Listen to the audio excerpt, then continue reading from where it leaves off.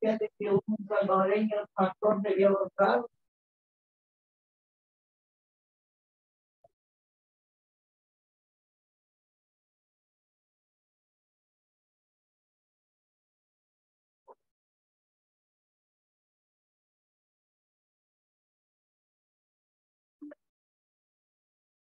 Hello, hello, good evening class. How are you? Hello chicos, ¿me escuchan? Hello, teacher. How are you? Yes, Fine, hello. thanks. You guys, Hello. how are you? Hello, teacher. Fine. Hello, hello, good evening. Bienvenidos chicos, ya arrancamos unos segunditos. Bienvenidos a todos. Tatiana, bienvenida. Wilber, Leticia, welcome. Gerson, Enoch. Hola, good evening. Hello, good evening. Emerson, good Hola, evening. hola.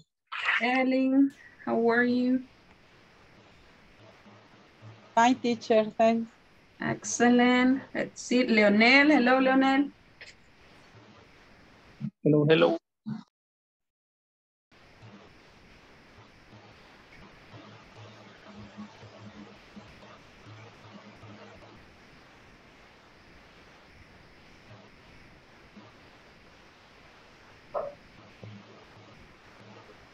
Ok, bien, antes de comenzar, nada más, bueno, quizás esperamos ahí que se incorporen, ya tengamos la mayoría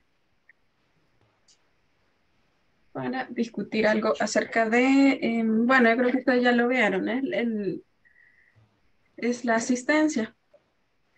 Por ahí les comentaban ahí acerca de los porcentajes de asistencia y nada más recordarles, ¿verdad? Y solicitarles también que pues nos pongamos ya ahí las pilas las últimas 2 semanas para que no les vaya a afectar en su porcentaje, ¿verdad? Yo sé que hay momentos que a veces uno eh, pues necesita un poco de tiempo, probablemente o no o tiene alguna actividad, pero tratemos en la medida de que sea posible de mantenernos siempre con el mismo ritmo sin pues afectar nuestra clase. Y también recuerden que les ayuda muchísimo para que pues estemos ahí al pendiente de todo lo que vamos realizando en cada una de las sesiones. Nada más era esa observación, chicos. No sé si tienen alguna duda respecto a eso. El porcentaje que llevan ahorita es de las 2 semanas. Digamos que en las siguientes 2 semanas usted va a alcanzar el porcentaje total. Ahorita digamos que solamente tenemos el porcentaje de la mitad. Entonces, pero nada más tomen en cuenta eso. No sé, chicos, si tienen algún comentario.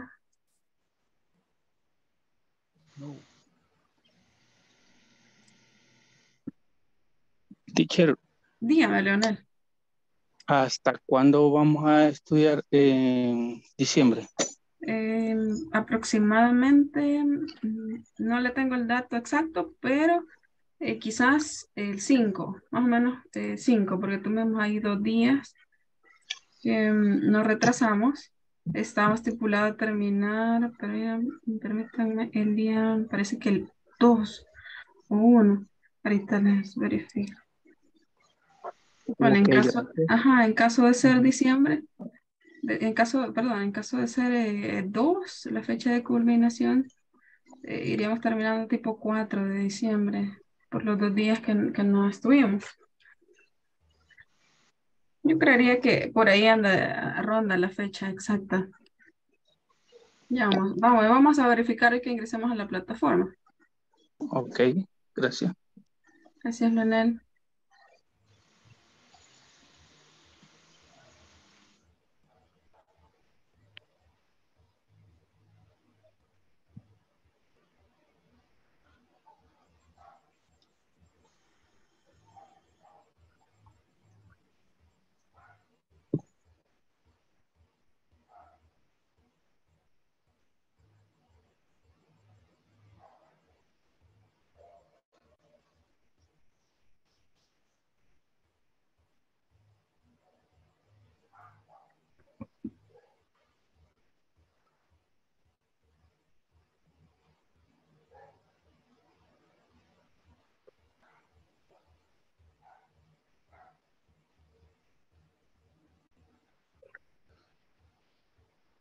Okay, guys, so let me see. How can I share? Having some troubles.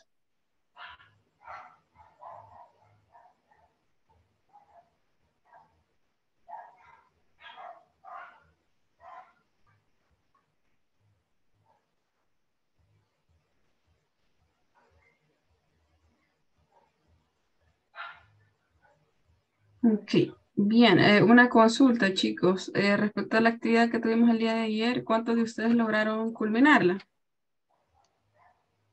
Yo sí. Yo no la terminé, teacher. Todavía no la hemos terminado. Ok, No, teacher. ya vamos a darles unos minutitos ahí para que nos pongamos ahí al tanto. Solamente tengo un problemita acá. Bueno, de buena manera lo solucionaremos.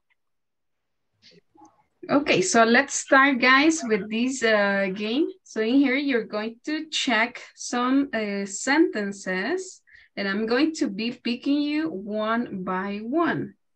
So I want to see if you can handle with these sentences. Let's see if you can. For example, I'm going to show you a card in. So you have to tell me an affirmative statement. So if that's a positive, so a plus will appear in here. So the symbol. Play volleyball. So what's the correct form, affirmative form for that sentence?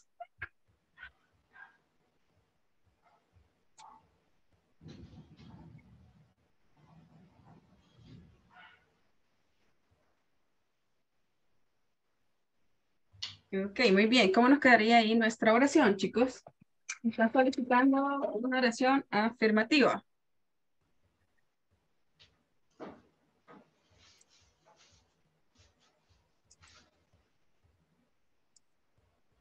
Play volleyball. Ajá. She is play volleyball. They. Ajá. She or he? He is They play volleyball. Okay, they play volleyball. So let me see. I'm going to share with you the link if you want to do that with me.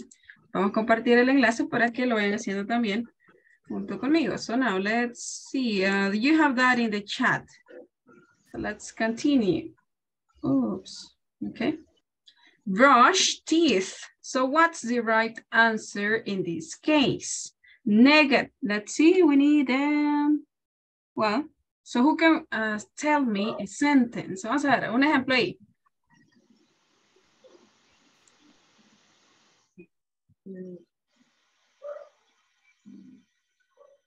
He brushed.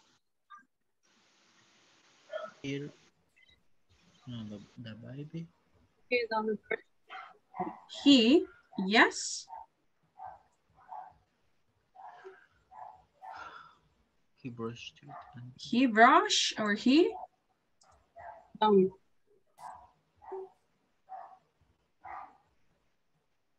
He brush this way, guys. This way.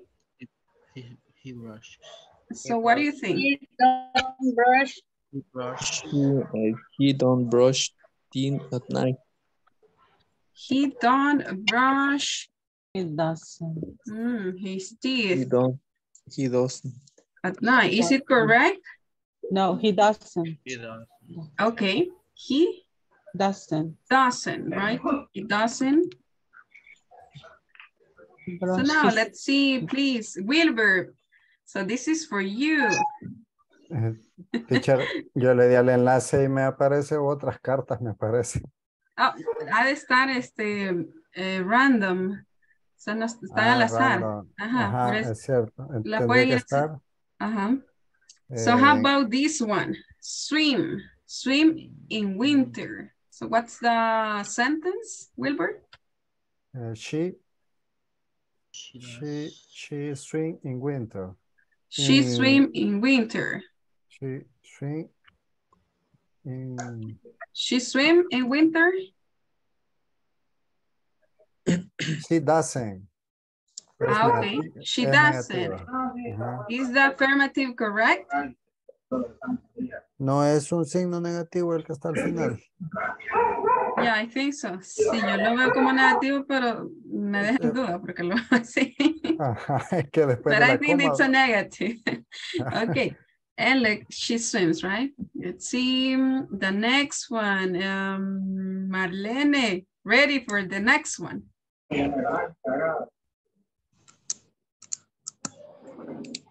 Okay, Marlene, play in the park in the evening.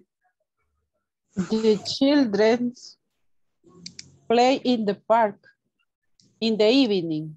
Okay, can you repeat it again, please? The children plays in the park in the evening. Okay, so let's write it again. Did you say the children's Plays. plays in the Plays. evening? Children, singular or plural, Marlene? Plural. Plural. How about the verb? The children Play. plays. Plays. They plays. Is it Plays. correct? They plays? No. Okay, so I Yes. need to modify this, right? play. They Yes. play. Children, is that the plural form for child? Child? Oh, child. This child. Children, Solo right? children nada más porque child es niño. Child. Children ya es niño.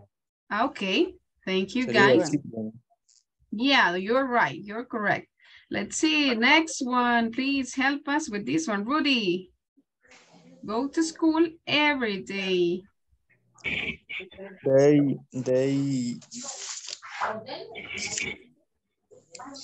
They don't go to school every day.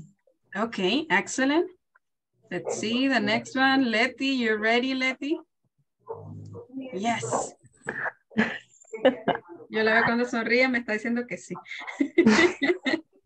Okay, Letty, help us. Listen to music after school. Negative, She- make it negative. Negative. She doesn't. She doesn't. Okay, she doesn't. Listen to music. When? After? After school. After school, excellent. Tatiana, let's see.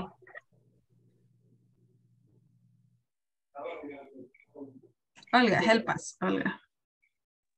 Mm, Negative, make it negative. he doesn't sleep at 10 o'clock. Okay, he doesn't sleep at 10 o'clock. Okay, that's correct. Let's see, Fatima, help us with the next one. Have dinner with family every day.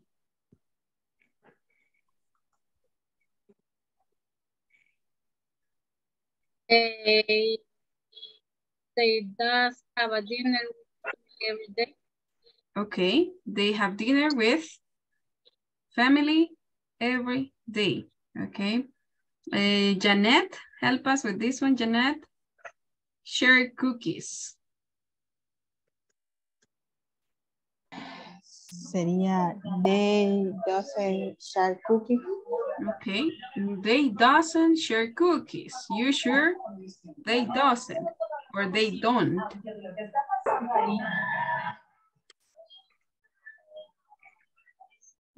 They doesn't or they don't.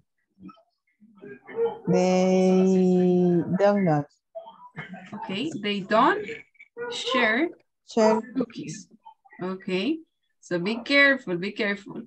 Cuidado ahí, chicos. Let's see, Gerson, help us with this one. Enoch.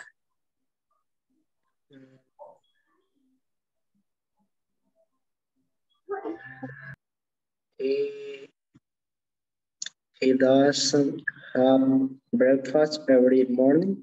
Okay, affirmative. Okay. He have breakfast every morning. He have breakfast every morning. You sure, Enoch? Mm, Can you no sé. repeat the sentence? Repeat it again, please. He have breakfast. Okay. Which one, Enoch? He have or he has? Mm, ¿Cuál sería ahí? He have or he has? So He what do you has. think? Yes. He has breakfast every morning. Every morning. Excellent. Let's see. Floor.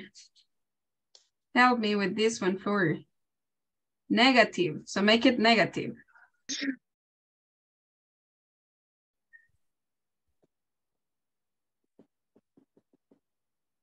Hello, Floor. So make it negative. Ride a bike in the morning. Activate your microphone. Let's see what is Floor. Teacher, no quedaría, he doesn't ride a bike in the morning. Excellent. Yeah, he doesn't ride a bike in the morning. Very good, Tatiana. Let's see, somebody else. Help me with this one. Play soccer at school. So what do you think, guys? Chicos, ¿cómo nos quedaría ahí? Play soccer at school. She doesn't. He doesn't play soccer at school. Okay, she doesn't play soccer at school. At school. Excellent. How about this one? He runs at the weekend. Okay, she runs at the weekend. The weekend. How about this one? Volunteer. Concepcion, help us. Yes, read a book.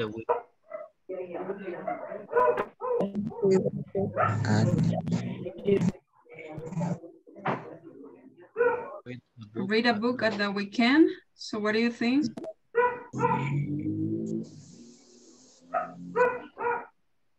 A book at the weekend. Okay, she reads a book at the weekend. At the weekend. So remember, the sound is important. Recuerden que acá se tiene que escuchar esa S, si es afirmativa. And the last one.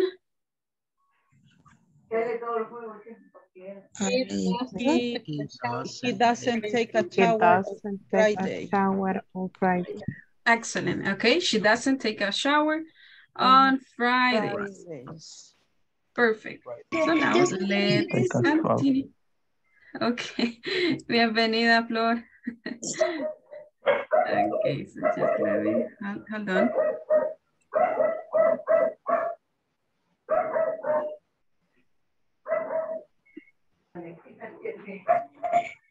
Okay, so now we will continue with the activities and we're aiming at a new topic today. So let me share with you.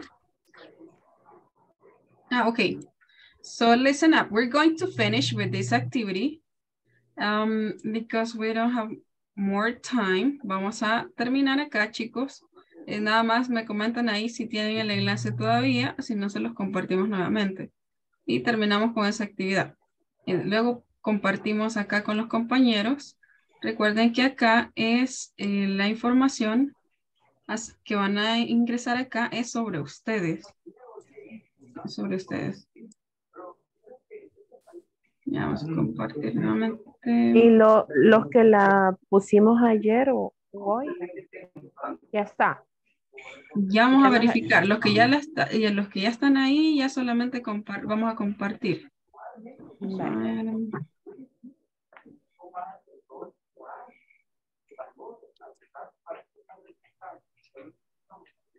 Muy bien.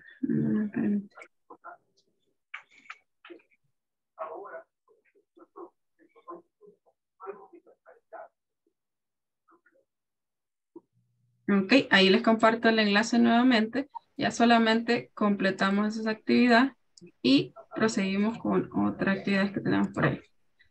Bien, nada más verifiquen ahí quienes no han terminado Ya les indico aquí. Damos el espacio de Nailea. Emerson. Let's see. Benjivar. Vamos a que editarle esto un poquito, moverlo un poquito. Ok. Y acá no hay nada.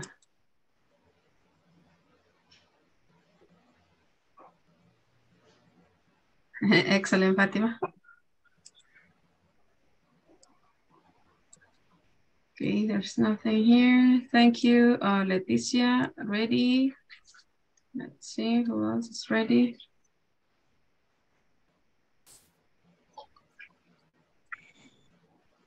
Okay, so we're going to check it again. So the question says about you, right? Pero vamos a compartir la imagen nuevamente por WhatsApp para que la vayamos trabajando.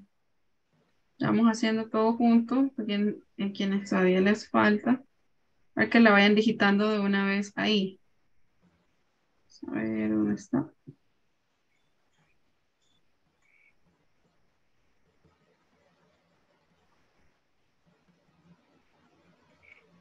Okay.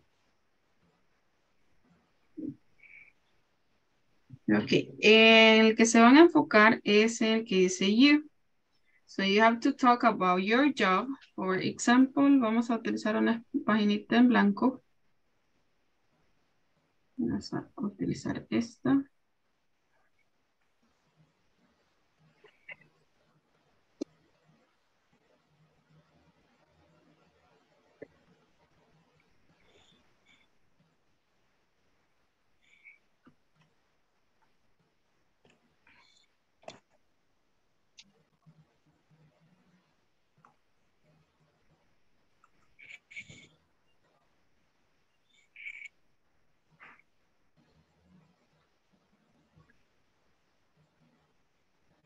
Okay, and what you have to do here is to select this square. Ustedes ingresan al sitio, eligen este cuadrito de texto y lo ubican sobre la página.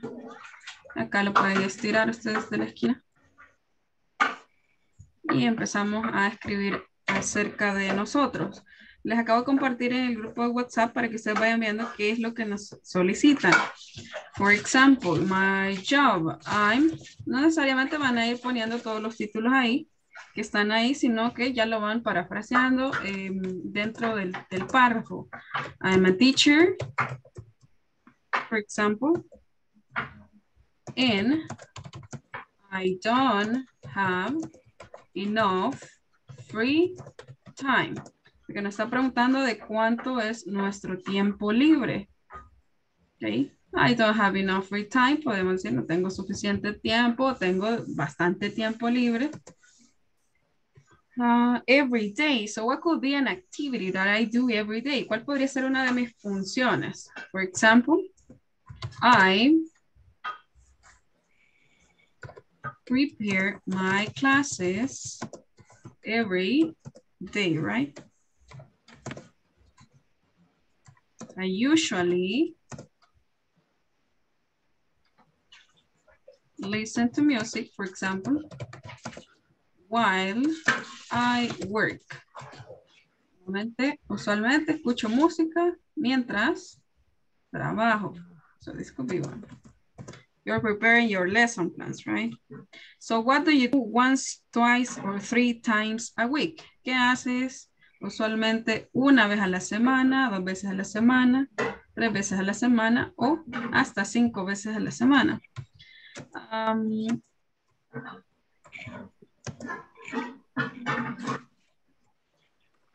I like to walk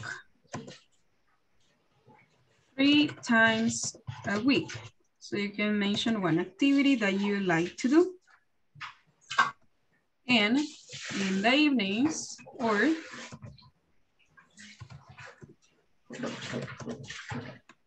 and I love to eat pupusas in the evening. Okay, me encanta comer pupusas en la noche. At the weekends. So here you have to add an activity that you like to do at the weekends. O sea, que nos gusta hacer el fin de semana. I sometimes, for example, I sometimes go to the park at the weekends. Y así vamos llenando hoy nuestras actividades. Y nos pide también que pongamos una actividad que hacemos en primavera, verano, invierno o otoño. Let's say in summer, we only have winter and summer, right?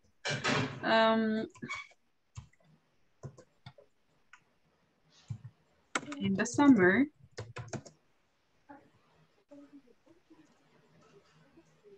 I go to, let's say, well, we normally go to the beach or the mountains, so or a place that you like to go, or you probably visit some relatives. I go to parents' house, for example, and then we finish. Eso es lo que teníamos que hacer el día de ayer. Así lo vamos a trabajar y vamos a dedicar un pequeño espacio para completar esta actividad. Lo leemos ahora. I am a teacher, and I don't have enough free time. I prepare my classes every day. I usually listen to music while I work. I like to walk 3 times a week, and I love to eat pupusas in the evening. I sometimes go to the park at the weekends. In the summer, I go to my parents' house. Okay. Questions. Preguntas, chicos, preguntas.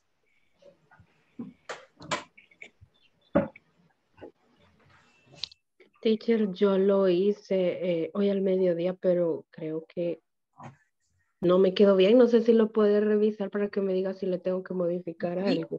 Page number. La última, la 20. Ah, la 20. 20. Cierto, sí, ya lo dijo. O sea, los demás pueden trabajar en su página mientras vamos leyendo y compartiendo con los que ya están listos acá. Okay, let's see. 20, Olga, excellent. Hi, I'm Olga. I'm an optometrist and perform visual exams. And an optician. Okay. Say shop, right? Is that a clinic or a shop? ¿Sería una tienda o una clínica? Las dos cosas. Okay. Okay. I also provide visual advice for vision. Okay. On vision problems or related to vision problems. Okay.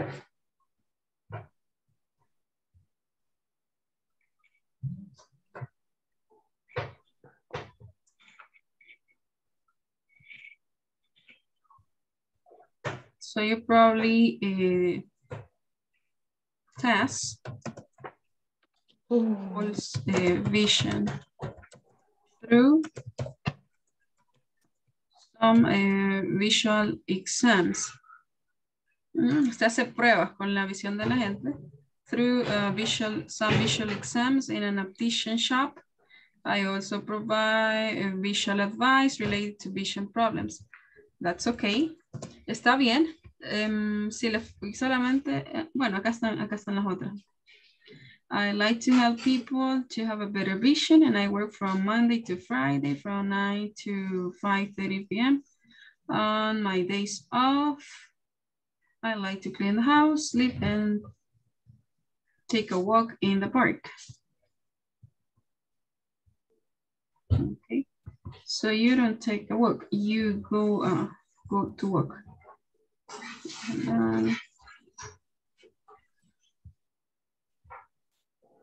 And go for a walk. You go for a walk to the park. Or you can say I walk in the park. Camino en el parque. Pero acá estamos diciendo que yo voy a caminar al parque. Okay. Excellent. Let's see. Vamos entonces, regresamos. Let's see, vamos de atrás para adelante. Marlene, can you read yours? Bueno, escuchamos ahí el primero de Olga. Olga, can you read yours, please?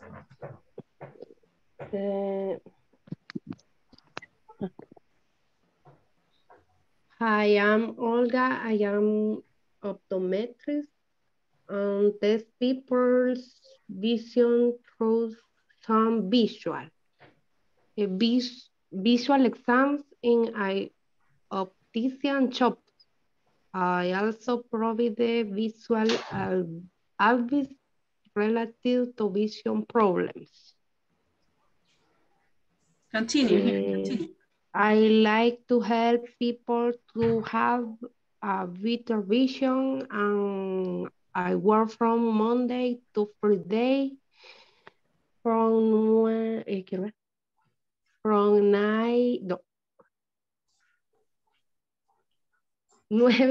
a 5:30 p.m. se me ha ido como decirlo en inglés. 9 a.m. 9 a.m. to 5:30 p.m. On my days off, I like to clean the house, sleep, and go for a walk to the park. Okay, excellent. So let's check this vocabulary. Days off, walk. Let's see, I think. Okay, provide, and advice. Days off, walk. Days off, walk.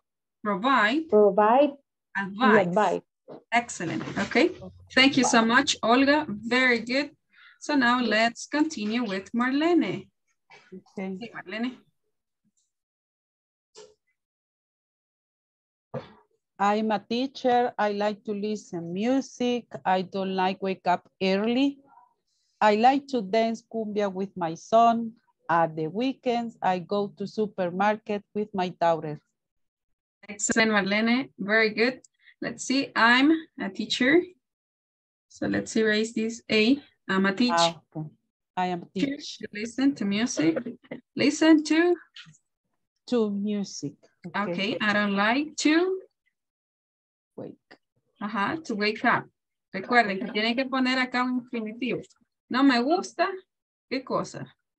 Levantarme, despertarme temprano. I like to dance cumbia with my son. Cumbia en merengue, no. At the weekend. Cumbia, salsa, merengue. Excellent, Marlene, you're very active. Okay, at the weekends, I go to the supermarket with my daughters. So daughters, so can you check the spelling here? D-O-U-G-T-H-A-R.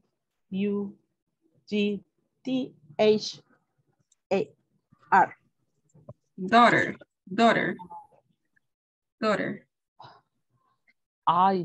Okay. Thank you, Marlene. Very good. Let's see, this is empty. And here we have another one. Quienes no lo han terminado todavía, ahí pueden trabajarlo. Ahí está habilitado. And Rudy, let's see. Rudy, can you read yours, Rudy? I am employed. Usually he has no free time. I work most whole day. Sometimes I play on the phone. On the weekend, I visit my mother. In the summer, I like go to the beach.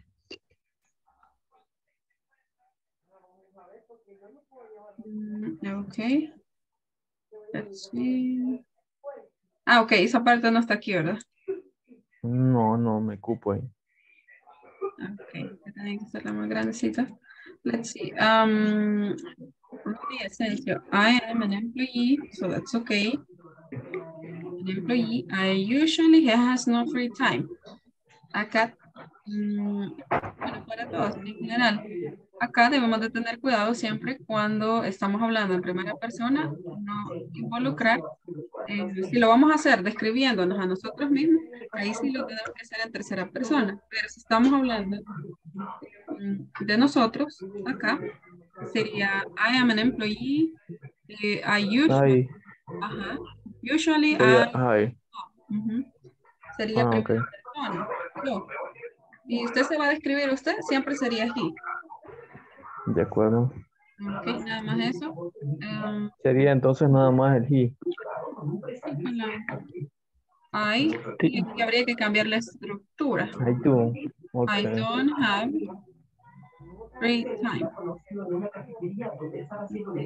O I puede don't decir, have free I time. have no free time. Podemos hacer uso de eso. En vez de tener más, no. I have no free time. I work almost all day. Sometimes I stay on the phone. The weekend I visit my mother. Okay. Bueno, thank you, Rudy. Teacher, Leonel, dígame, Leonel. I have the sentence in my cell phone because I don't can enter. Ok, the link. y si les comparto el link ahorita, Leonel, en el chat de Zoom. Okay, please. Okay. Se los envío nuevamente. Ahí solo lo copia y lo pega. Para que no les ponga ahí en alguna restricción con las notas adhesivas, elijan este cuadro de texto. Ahí les voy a dejar ubicar toda la información que ustedes deseen. Okay, perfect. Let's see. Let's continue with the next one. We have Flor. Flor. Let's see. Es que las estoy terminando todavía. Ah, ok. Pero la llevo así, ya le digo cómo. Mira, por ahí voy. Ahí está, ahora sí. Pero me falta el final. Ah, ok. Continue. I'm going to check somebody else. Somebody said, let's see. Janet. I usually it's my friend. I like to understand. I like to. Karin, Janet. Hello,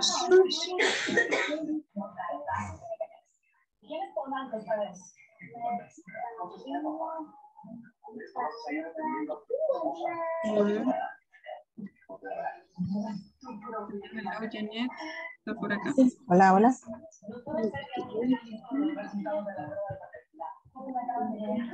Dice, work in a clinical ultrasonographias in the administration area.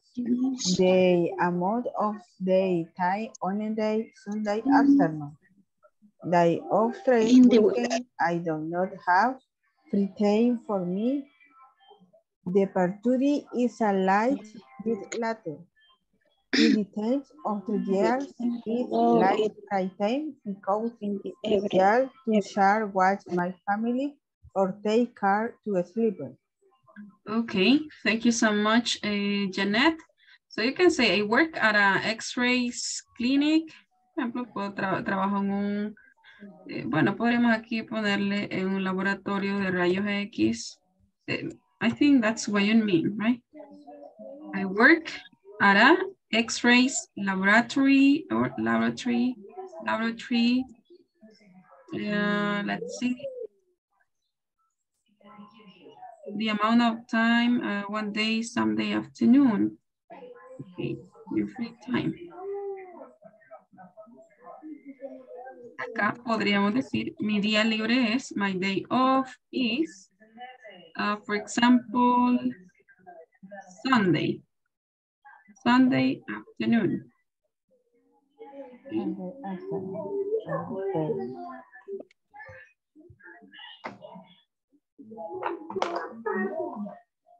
I don't have, okay, free time. From our departure is a bit late.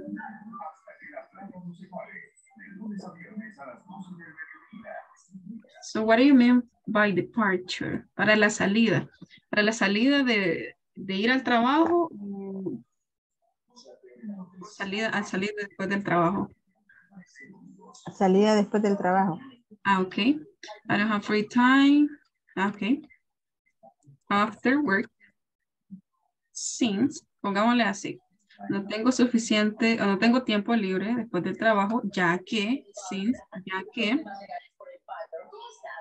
I finish work at, ¿a qué horas termina? 7:30. 7:30 p.m. Okay. It's a little free time.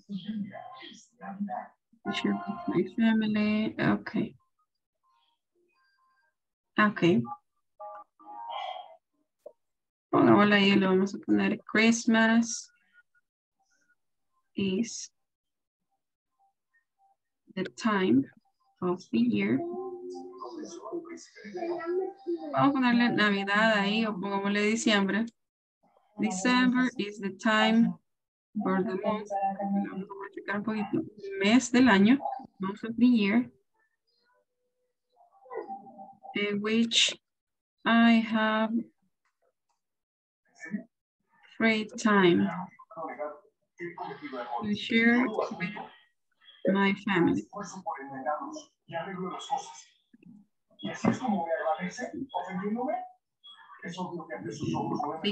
Okay, to share with my family, sleep, take care of the kids, and sleep. Debemos aceptar que es tóxica. A veces tiene las funciones ya establecidas. So try to take some notes, Jeanette. Very good. So I got your ideas, but we need to modify that. Así, Jeanette, ahí nada más vamos haciendo algunos ajustes. Vaya. Thank you. The next one, it's Harrison. Harrison, help us, Harrison. Can you read yours? Y eso es señal de que has logrado convencer. Tal vez debes aprender a apreciar algunas cosas. Permítame, Harrison, permítame. Ok, ahorita sí, ya, ready. I am a travel agent. Every day I work normally. I attend many people. I work up 2 days a week. In the afternoon, I go for a walk with my pets, and on weekends I go to visit my family. In the summer, I love to go to the beach. Okay, thank you. So I'm a travel agent. Okay. I normally work every day. I attend many people. I work out 2 days a week. Or you can say I work out twice a week. Twice. 2 veces a la semana. In the afternoons, okay, lo dejamos para que lo complemente. I go for a walk. I go for a walk. For a walk. For a walk. Nice. With my pet and okay, I go for a walk and I also walk the dog. Y también saco al perro. What else? On weekends, I go to visit my family, and in the summer, I love to go to the beach. Okay, thank you so much, Harrison. So take some notes. Okay, yo sé que este tema no lo hemos visto. I normally work. Y ya lo vamos a tratar de... Así les compartimos algo este día.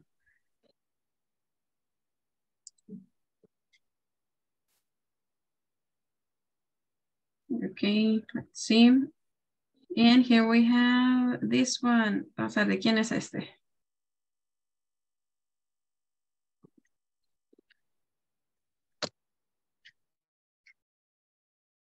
La página 10. Vamos a ver. Lo está trabajando todavía, me parece.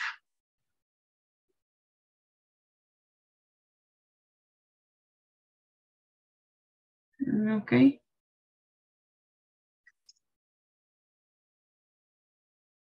Page number 9. Okay, nobody here. And let's see.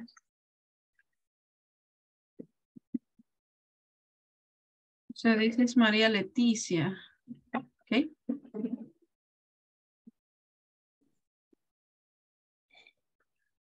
Leticia.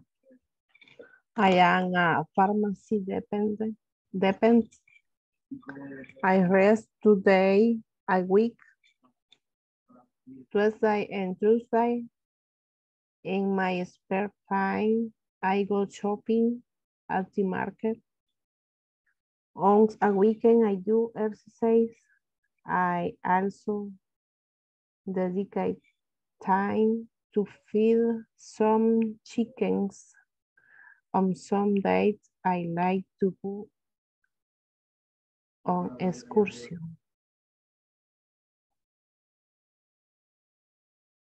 Much, Leticia. Okay, I'm a pharmacy dependent. I rest 2 days a week, on Tuesday and Thursday. In my spare time, I go shopping at the market. Once a week, I do exercises. Okay, I do exercise. Exercise. I also dedicate time to feed some chickens. Someday I like to go to trips. Okay. Going. Ajá, pueden ponerle going or I like to go. Cualquiera de las dos en este caso, después del verbo like, podemos ubicar going o podemos ubicar el infinitivo. Trips. Sí, Trips sí. serían viajes o pueden ser journeys también.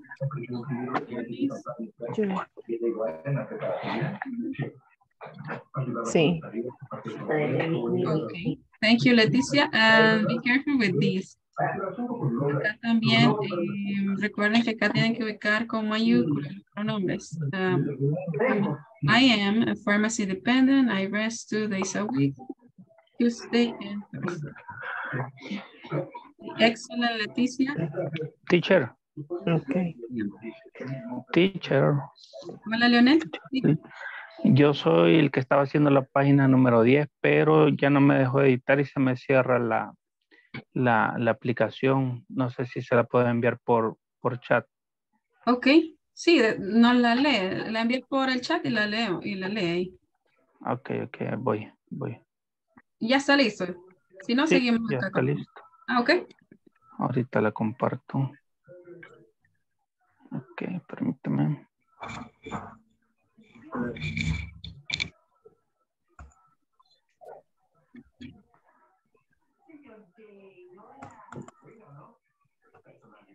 Permíteme.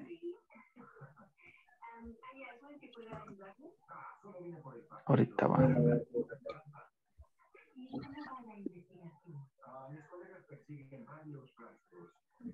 Ahí está.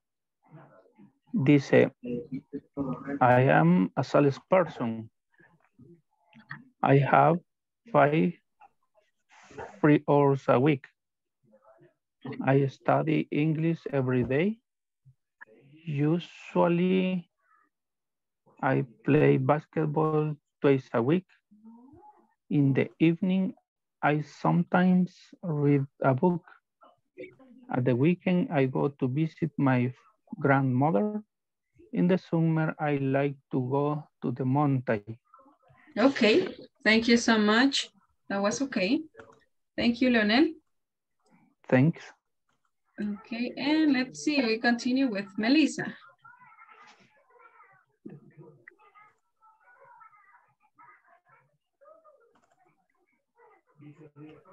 Teacher, aún estoy terminándolo, no lo he terminado aún. Haciendo estoy. Okay, so let's check Fátima. She's very good at drawing. Es buena dibujando, ¿eh? I'm a cashier in a bakery. I don't have any free time, but I like to write like in the afternoon every day. Later to work I have an English class tonight. Later, I go. Okay, thank you, Fatima. I'm Fatima Franco. I'm a cashier. So check the pronunciation, cashier in a bakery. Bakery. I don't have. So you can say enough. Acá utilizamos este quantifier. No tengo suficiente tiempo. Okay. Enough free time. O I don't have much time. Okay. Much con sustantivos. Uncountable, I mean. Uncountable. Many, countable.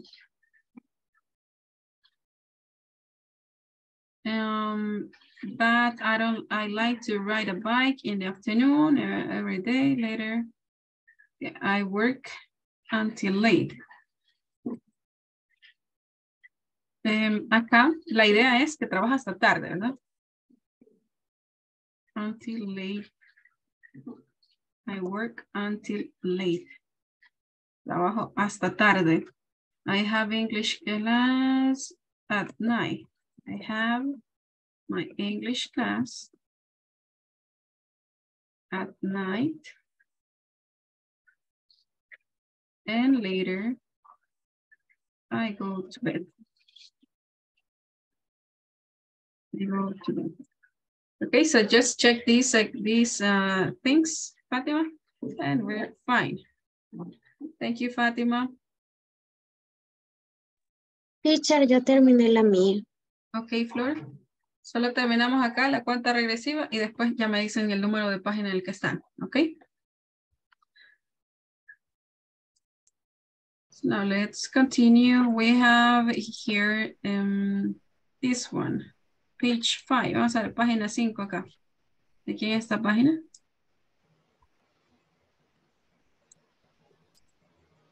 I'm an accountant. I have about 4 hours a week. I watch movies in the phone. It's my teacher. Okay, Wilbur. Read. Read it, please. I am an accountant. I had about 4 hours a week. I watch movies in the phone every day. I usually read a little bit before go to bed. I practice yoga 4 times a week. I drink a juice in the evenings. I like rest with my family in the weekend. In winter, I suffer a lot from the cold. Really? Yes. I can't believe really. it. So that's true. I don't think that's true. Let's see. That's the first time. I'm an accountant. I have about, let's say, 4 hours a week. So free time. Is that what you mean? Free time? Tiempo libre sería aquí, Wilbur. Sí, es que quizás no se actualizó en la que tengo acá, sí me aparece, pero... Ok. Sí, probablemente porque es la que estoy viendo, entonces no lo tocamos. I watch movies on the phone. On the phone. On the phone every day. I usually read a little. Phone or cell phone? Yeah, that's okay. Smartphone. Phone, smartphone. I practice yoga 4 times a week. I drink juice in the evenings. I like to rest. I like to rest. Me gusta descansar. Recuerden que acá tienen que buscar sujeto, verbo y acá un infinitivo, ¿verdad? Si desean completar la actividad. Me gusta descansar. Me gusta dormir. Me gusta comer. Me gusta estudiar, por ejemplo. I like to rest. Tenemos que ponerle ahí el to, la partícula to. With my family in the weekend and winter, I suffer a lot because of the weather. Okay. Let's see. Emerson, can you read yours? Emerson Menjivar. Okay. Si lo hace grande. ¿No es este? No. Sí, ese. Ah, ok. Pero no está completo. Creo que tiene que entrar. No sé por qué no me tira completo. A ver si cabe acá. Okay. Acá está. Okay. I am a student and I don't have no now free time. I play soccer usually. I always watch TV. I go to the gym twice a week. Mm-hmm. I relax at the weekend. And I go to the beach in the summer. Excellent, Emerson. So check the spelling. I am a student. Only one, right? I'm a student. Ah, ¿qué pasó acá? Sí.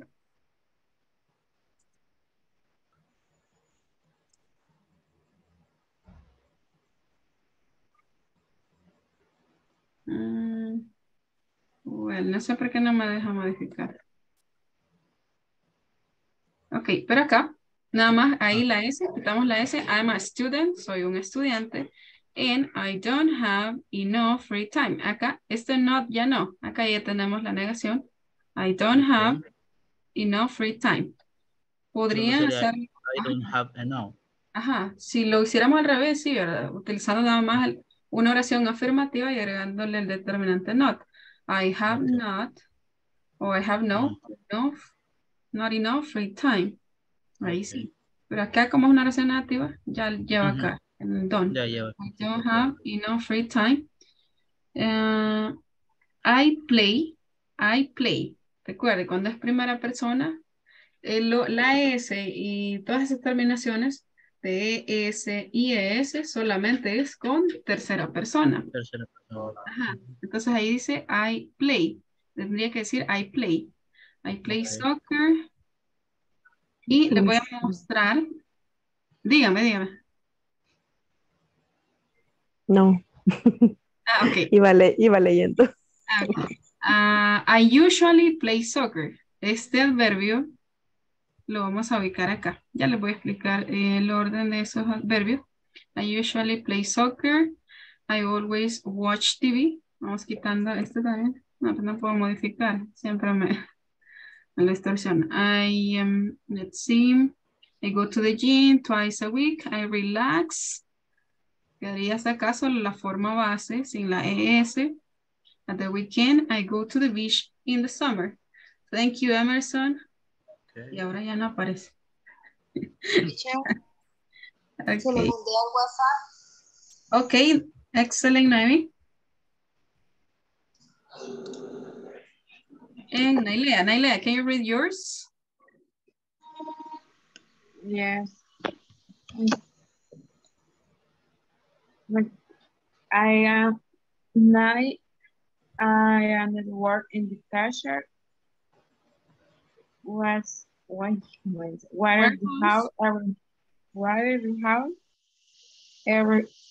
every morning I like to listen to music and play Western folk. Okay, me equivoqué.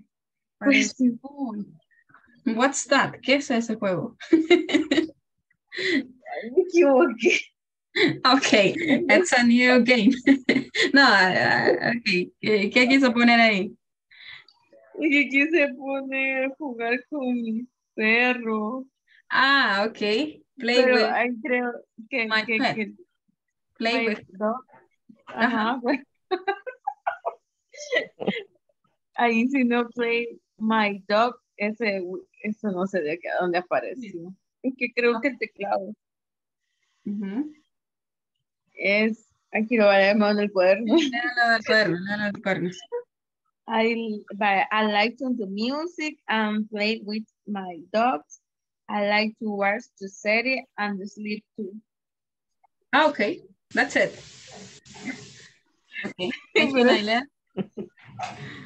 Okay. So don't worry, it's okay. Don't worry. Let's see. Recuerden que estamos aprendiendo. Está bien. Let's see. And well, this is the teachers. Vamos a ver. Noemi, can you read yours?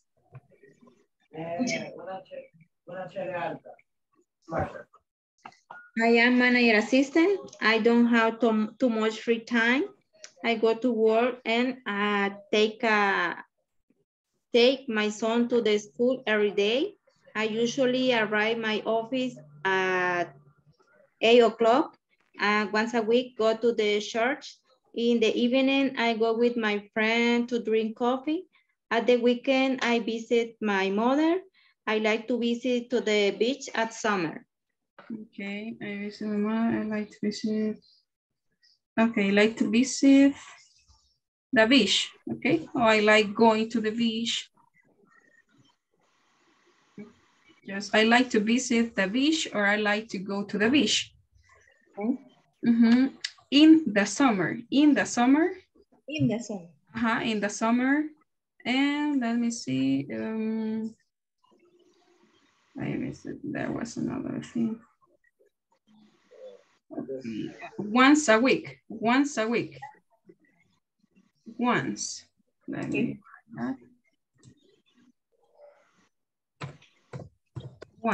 once a week. Okay, I arrive to. Llego.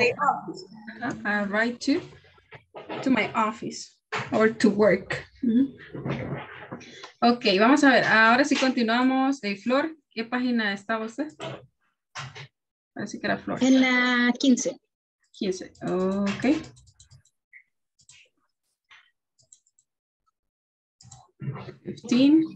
Okay, Flor.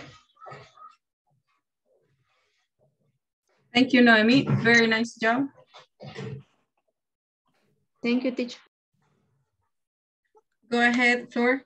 Can you read yours? Okay. I am a visual advisor. I have little free time, but in my free time, I go for a walk with my son.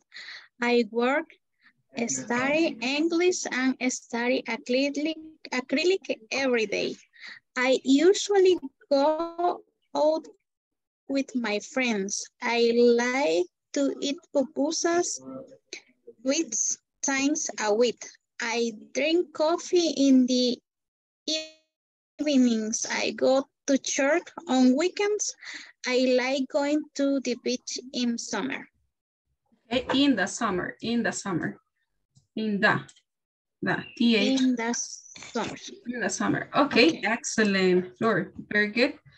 And let me see. Vamos a ver quién más se nos ha quedado ahí. Quiero compartir con nosotros. Mire, pero Flor tiene medida ahí. ¿Cuántas pupusas se comen en la semana? Solo 3 veces. No, es que como más casi todos los días, pero me dio pena decir. No estaba declarando, bien. Ok, bien. ¿Se nos quedó alguien por ahí, chicos, que quiera compartir? Si no, pues continuamos. ¿Alguien más que se nos haya quedado?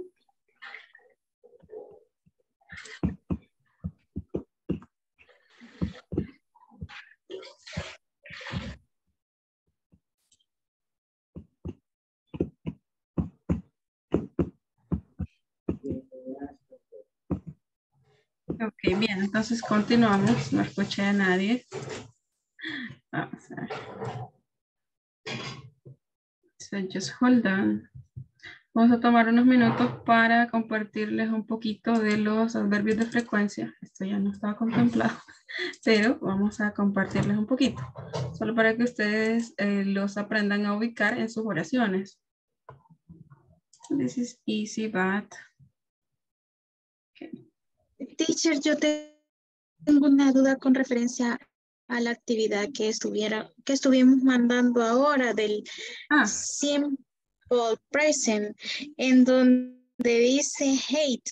Es que los demás, a los que terminan en T, yo les había puesto solamente la S, Pero en el 10 salía que habría agregarle ES. ¿Hay alguna regla de excepción o es que así se pone? Vamos a ver, ¿cuál era el número? En lo que estuvimos haciendo, lo del simple present, donde en literal C que dice escribe la opción correcta, que es el número 10. Ajá. Es que le pregunto porque eso me salió mala. Y ¿Qué escribió usted? vi que a unos compañeros les había salido buena, pero que les... No, ahí tiene que ser C. Madame hates spiders. Madame, está hablando, Madame es el nombre de la persona. Es él o ella, no sabemos quién es. Pero ahí sería C, option C.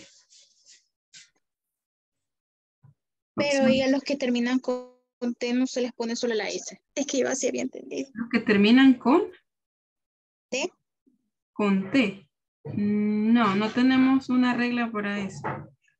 No, para T no tenemos regla. Cuando terminan en doble S, X, Z, también terminan en CH, SH, o en esos casos agregamos ES. De ahí a los demás, si no siguen esa regla, o la otra regla que dice, si termina en consonante Y, sustituimos la Y por I y agregamos S. O si termina en vocal Y, solamente agregamos S. De ahí para los demás verbos, solamente vamos agregando S. En este caso, el verbo termina en una vocal. Solamente cuando termina en vocal, solamente agregamos S. Hey. Ok, gracias. ¿Termina vocal? S. Ok, bien. Continuamos, chicos. So let me see. Hold on.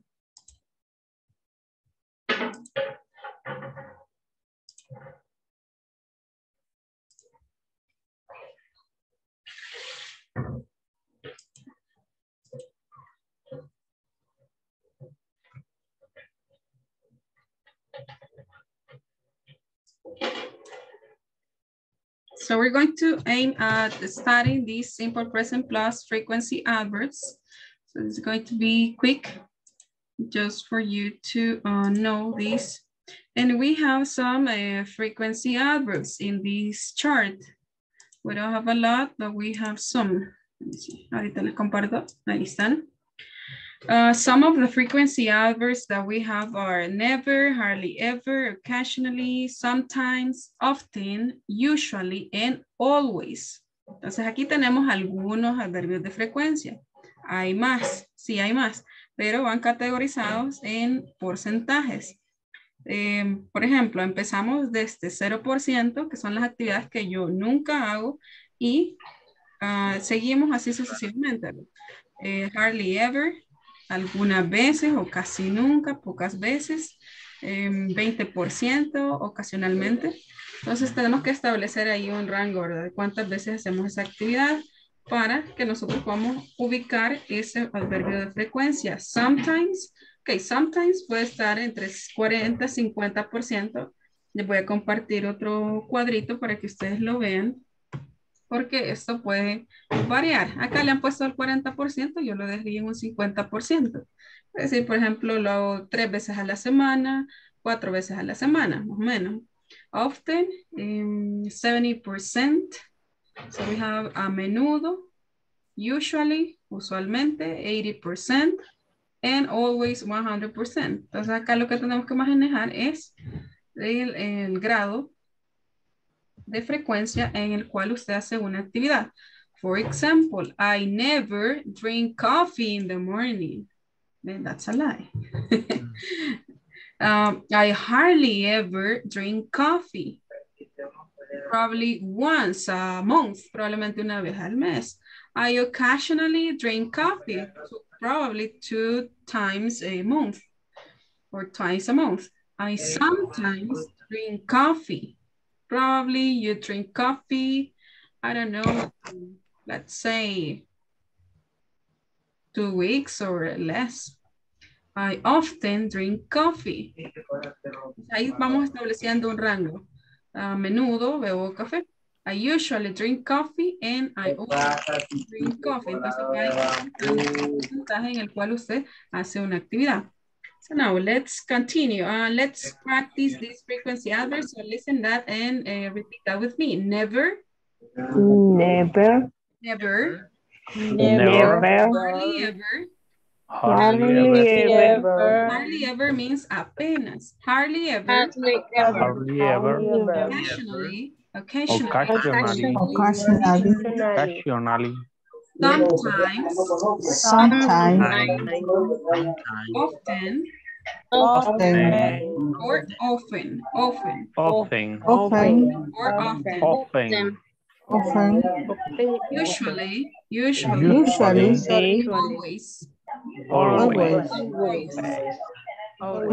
Always. Now let's check some examples. So now complete the sentences in the following slides so that they are true for you. ¿Ok? Ustedes las van a ir contestando. Si son ciertas para usted, van ubicando el adverbio de frecuencia correcto. ¿Ok? So I'm going to be asking you. Number 1. Let's see, Marlene. Complete the sentence and select one frequency adverb. I never watch movie. And you never watch movies. How about you, Wilbur? Wilbur, activate your microphone, Wilbur. Sorry. Usually I usually watch movies. Melissa, how about you, Melissa? Never. I never watch movies. Okay, I never watch movies. Noemi, tell me, Noemi, do you like to watch movies? How often do you watch movies? I hardly ever watch movies. I hardly ever watch movies. And how about soap operas? Novelas? No, I don't like. You don't like. Nice. Cartoons. Entonces le gusta ver muñeco. Nah. I like to listen to music and prefer. Okay, so you prefer to listen to music. Excellent. So listen, the question that we use in order to ask about frequency is how often. La pregunta que utilizamos para frecuencia o consultar la frecuencia de una actividad is how often. How often do you watch movies, for example? How often do you watch movies? How often do you watch movies? How often do you watch movies? How often do you watch movies? How often do you watch movies? Let's see, Flor.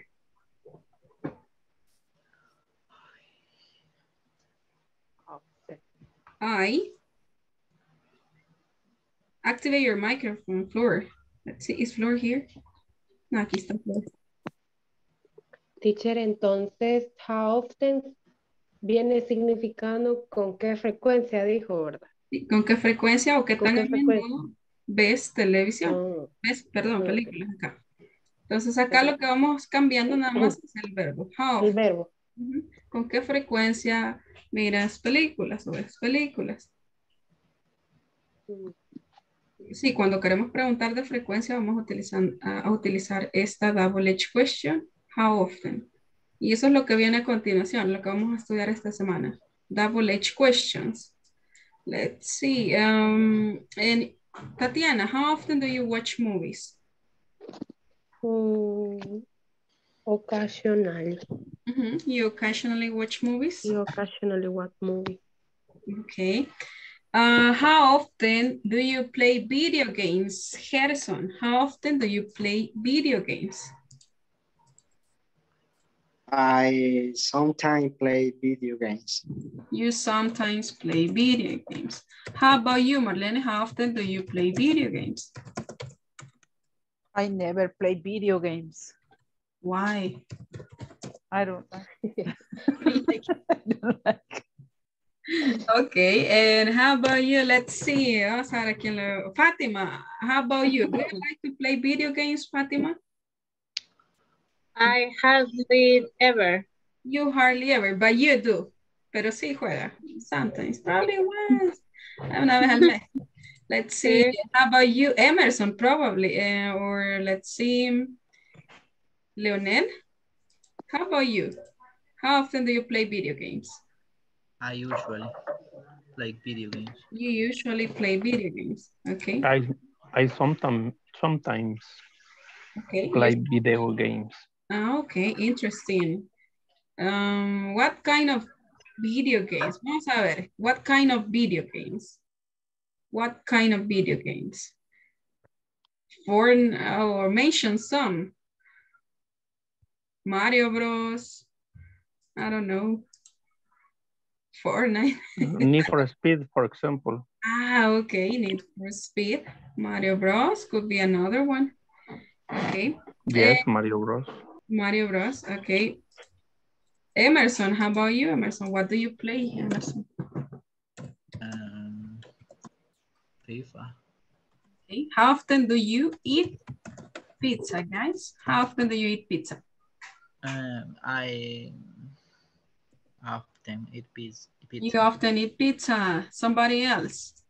Fatima, tell us the truth. She's a baker. She's a baker.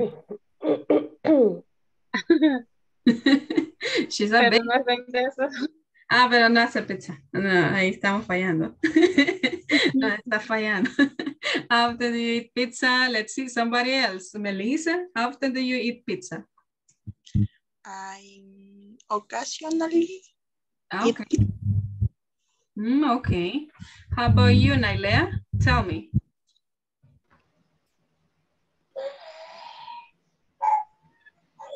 I occasionally eat pizza. Okay. Marlene? I occasionally eat pizza. So why? Do you hate pizza? No le gusta la pizza. Then how about hamburger? Hamburgers? Hamburger, yes. Okay, how often do you eat hamburgers? Occasionally, I eat hamburger. Occasionally too. Okay. How often do you do homework, guys? Always, all days. Every day? Always, Every day. Okay. I always do my homework. I'll say that I usually do my homework, or often. Let's see. You, Leticia, how often do you do your homework? Always. I always do my homework. Espero que sea verdad, chicos. Okay, por cierto. Check. Okay, so let's see. You have to. Yes, I'm going to check. I was checking yesterday. And guys, how about sodas? Do you like Coca-Cola, Pepsi? How often do you drink soda? How often do you drink soda? Hardly ever. Hardly ever. Always. Ya tengo la dulzura incluida. Oh, wow. That's really good. How about you, Noemi? Sometimes. You sometimes drink soda? And you, occasionally. I often drink soda. So we're addicted to soda, right? Yes. So which is your favorite? Which is your favorite? ¿Cuál es su favorita? Mirinda. The water. Which is your favorite? ¿Cuál es su favorita? My favorite. 7-Up, for example. 7-Up, okay. Strawberry soda. Crema soda. I don't know. Salutaris de limón. Salutaris. Salutaris. Okay. Lemon. Lemon. That's tea. Tea. So you prefer tea. I prefer tea. I don't like soda. Yes, that's my case when I go to For example, when I visit Burger King, I ask for a tea, and that's it. And how often do you work? Does your mom work in the garden? How often does your mom work? Never. My mom never works in the garden. My mom never works in the garden. Math for free. So did you notice something? ¿Notaron algo en el cambio en la pregunta? Yes. ¿Qué cambió en la pregunta? El verbo. ¿El verbo qué? ¿Verbo principal o? Das. Auxiliar. El verbo auxiliar. Miren, how often does your mom work in the garden? ¿Por qué? Tercera persona. Okay, let's see. And how often does your mom work in the garden? Guys? Sometimes, never, always. My mom, let's say, usually work in the garden. My mom never. Your mom never works in the garden? My mom occasionally Okay. works in the garden. Okay, how about your dad? How often does your dad sings in the shower? How often does your father sing in the garden?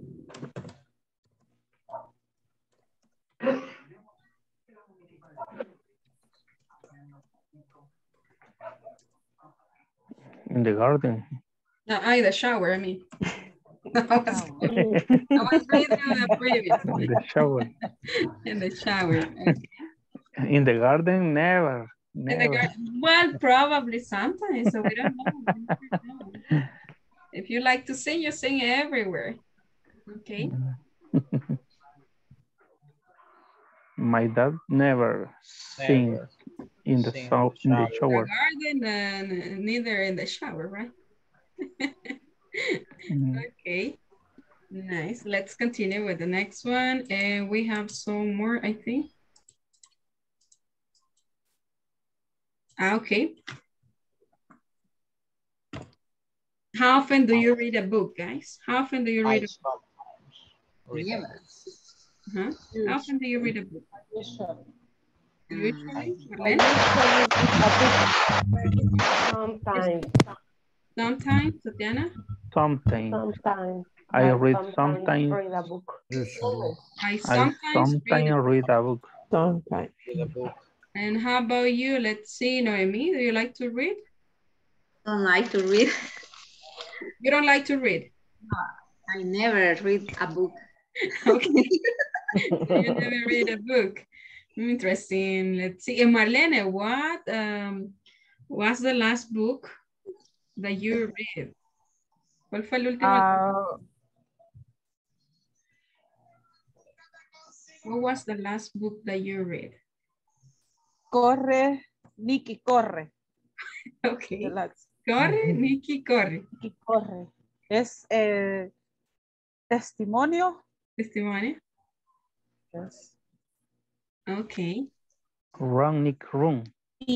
And I read a book to the lenguaje, ciencia, okay. math, language, science, science, math. Okay, nice, Marlene. She loves reading. And you boys or girls, how often do you play soccer? I usually play soccer. I usually do. You usually play soccer? Yes. Ladies, do you like to play soccer? Ladies, Fatima, Nailea? I never. Yes, I like play soccer. Usually, my students. Usually, I play soccer. Okay, Nailea and Marlene play soccer with their students. Melissa, do you play soccer? How often? Never. You never play soccer, okay. Well, I don't either. Let's see, well, that's good. So I have to play sometime in the future, probably, with some kids. Let's see how about your bed. Yes, my I always make my bed. I always make my bed. Make my bed. I always make todos los días para caer. Let's see, vamos a ver las caritas, a ver si es cierto. Okay. Janet, do you make your bed? How often do you make your bed? I often make my bed. Okay. Concepción Molina.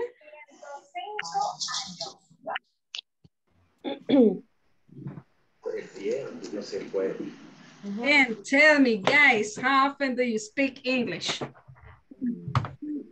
I hardly ever. You hardly ever speak English. Let's see. I sometimes speak English. You sometimes in the class. Oh, sometimes. In the class. I sometimes speak English. You sometimes speak English? I often speak English in the class. You often speak English in the class? And outside the class, how often do you speak English outside the class? Hardly ever. Y fuera de How clase. do you say más o menos? So. So. Or you can say, you can use in the last time. Hardly ever. Yes. For example. Hardly ever. I hardly ever speak English. Let's say with my coworkers. Only read the email. But you read the emails in English, Noemi? Yes. Okay, great. So what kind of emails do you read? The appointments? Proveedor, how do you say proveedor? Providers, suppliers, providers. Yes, the other. Okay, interesting. So that's good. And let's see, guys, how often do you get up late on Saturdays? Never. I never get up late on Saturday. I always get up late on Saturday. Probably always Monday. A Monday. Ok, algunos escucho yo que les va bien, que se levantan tarde, pero otros no. O les va mejor también. Así a los que nos levantamos tarde nos va bien, a los que se levantan temprano les va mejor. Yes. Okay, nice, and we're finished. And let's see, we're going to check something, just the structure. So notice we need a subject, and then we add the frequency adverb plus the main verb plus the complement. Pues esa es la estructura para los adverbios de frecuencia. Sujeto, el adverbio de frecuencia, frequency adverb, and then we add the main verb. Recuerden que el adverbio de frecuencia modifica ahí el verbo. ¿Qué es lo que modifica? El verbo. ¿Qué tan a menudo me levanto tarde? A veces, casi nunca, usualmente, siempre. So that's the structure. Entonces es la estructura que hicimos. Por eso les hacía la observación ahí en lo que han escrito. Hay algunos frequency adverbs que sí pueden ir al inicio o al final. And I hope that we can study that in the future. For example, sometimes, occasionally. So this could be two frequency adverbs that you can add at the beginning or at the end. Let's see. Okay. So since we have been talking about some double H questions, well, the first double H question, we're going to continue with some vocabulary. Vamos a continuar con un poco de vocabulario acá. Y después seguimos con nuestro tema.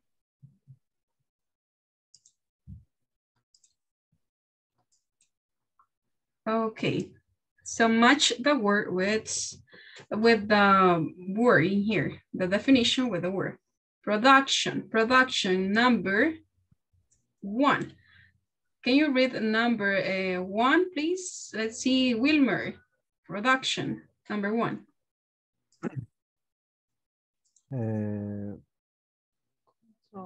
Control and supervise the production workforce and inventory. Okay, workforce. Workforce means fuerza laboral. So they control and supervise the production workforce and inventory. Okay, number 2, research and development. Research and development. Marlene, can you read that one, please? Research and development.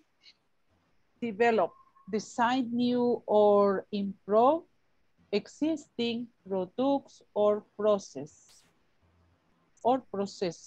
Processes. Okay, they develop the design.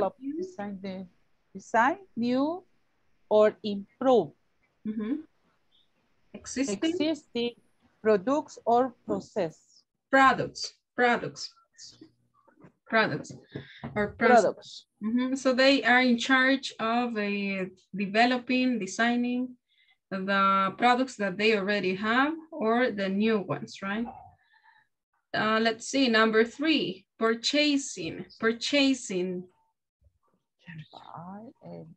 Let's see, Noemi, please read purchasing.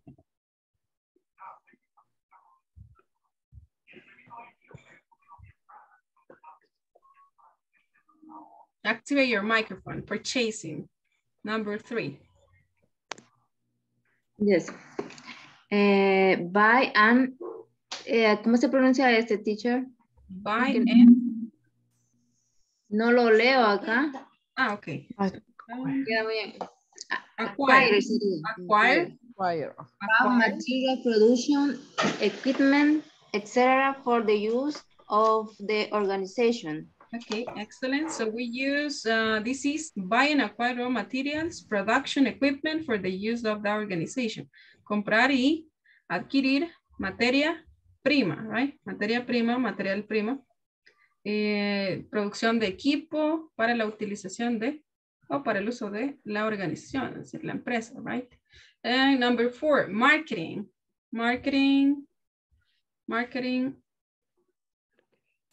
So what's marketing? Volunteer.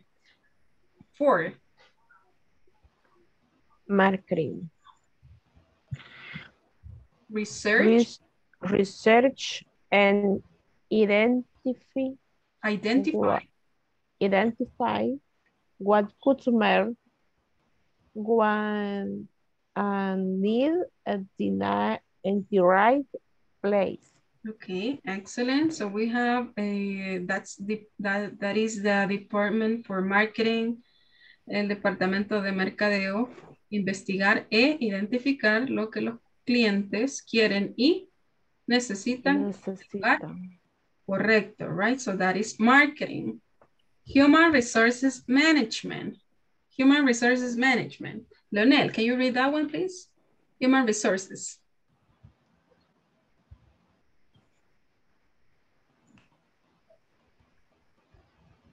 Leonel, activate your microphone. Okay, recruit, select and train new employees for the right job in the company. Okay, so that's the human resources management, el departamento de recursos humanos. Recruit, employees. Select and train new employees for the right job in the company.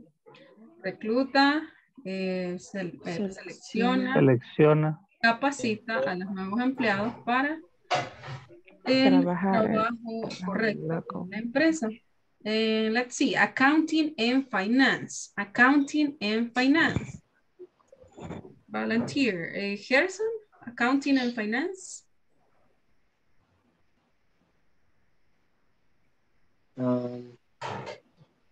Accounting and finance keep the financial record of transaction involving monetary inflows and outflows. Okay, so they keep the financial record of transactions involving monetary inflows and outflows. lleva o mantiene un registro, un historial financiero de las transacciones que involucran las entradas y las salidas de dinero, right? So that is that's the activity that this department has, accounting and finance. So now let's read these all together. Production.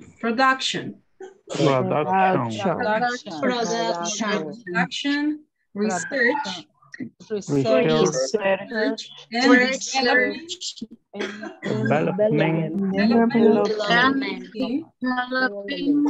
purchasing. So what's the name of this department in Spanish? Purchasing. Any idea? Purchasing.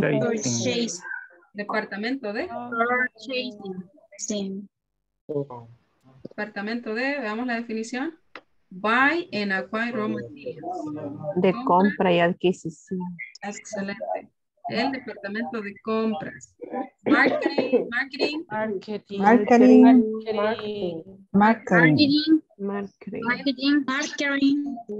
Number 4, right? Research. Identify what's ¿Qué quieren? Preguntar a la abuela si va a ser. At the right place. Identifica las necesidades de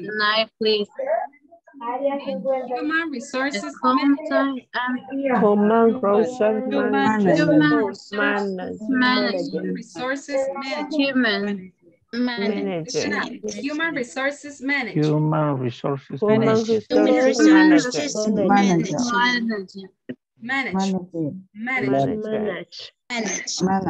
Manage. Okay, accounting and finance. Accounting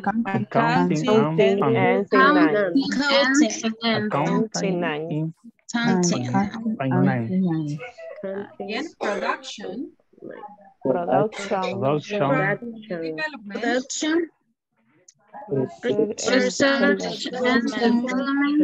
Purchasing.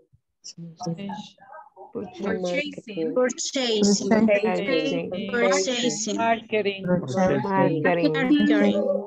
Human resources management.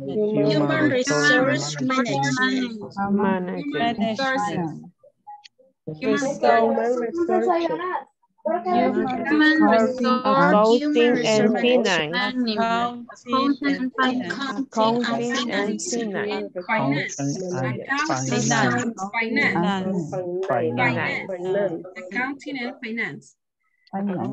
and finance. Accounting and finance. Let's see. Now I'm going to ask you about some questions about the departments where you work. What departments are in your workplace? The departments at my workplace are. Mention the department at your workplace. For example, human resources.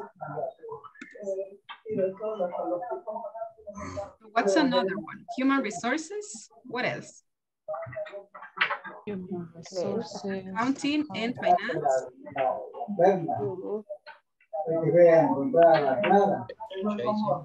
Marketing.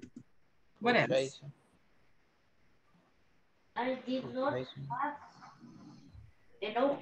Production, probably. Production. Sales department. Deben tener un departamento de ventas. Production department, sales department, any other? Yes. Control de calidad. Okay. Quality control department. So that's what you have to add here. The departments at my workplace are human resources, accounting and finance, marketing, production, sales department, quality control department. Let's see. So that answered question 1. Which one do you belong to? Okay, which one do you belong to? For example, I belong to the human resources department, or I belong to the production department, I belong to the accounting and finance department. And the next question says, what do you do in that department? ¿Qué haces en ese departamento? I prepare reports, for example. I check my emails. I fix some machines. I write, for example, some notes or memos. Por ejemplo, si hay algunos memos o notas, memorando. Okay, let's see. What departments are in your workplace? What departments are in your workplace? Noemi, what departments are in your workplace? I have accounting department. Okay, accounting and finance. And human resources. Okay, and which one do you belong to? I belong gerencia, asistente gerencia. El departamento de gerencia. Okay, I belong to. I have many. For example, gerencia. So let me check that. I'm not really sure about it, but let me check. So I would say the belong to the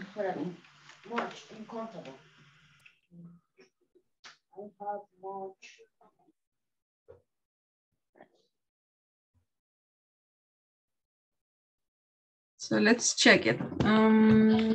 Yeah, I belong to the management department. Management department. And let's see, how about, what do you do in that department? I make the letter. Make the memorandum. So you write letters. I send the email. Okay. Call the client. Okay, you talk with clients. Okay. Okay, thank you, Noemi. Let's see now, Wilbur. So what departments are in your workplace? General management. General management, okay. And what do you do in that? Okay. So which one do you belong to? General management? Yes, I am. Okay. So I belong to the?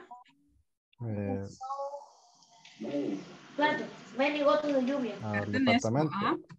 I belong to? I belong to the General management. I belong to the general management department. And what do you do in the general management department? I run the business. Wow, you run the business. What are some activities that you do? Calls at clients. You call clients? I call clients. Do you supervise? I buy the suppliers. Okay. I buy the suppliers.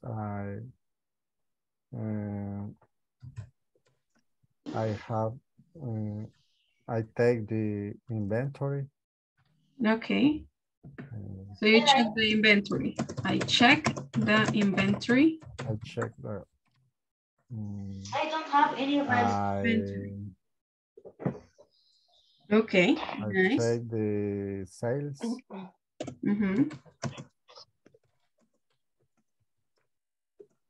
Okay. Thank you, Wilbur. So now, guys, I'm going to ask you to share a little bit about this with your classmates. But let's see, I'm going to ask somebody else. Emerson, tell me. So what departments are in your workplace?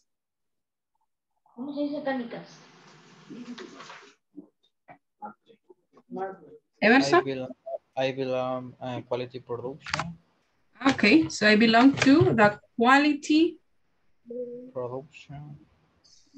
Okay. Marketing, accounting, finance. Líder software, porque es incontable. Okay. Yes, tell me. Emerson. Which one do you belong to? I belong to quality control. So quality control, marketing, production. So all of them. ¿Pero cuál pertenece? Quality control? Prácticamente todos.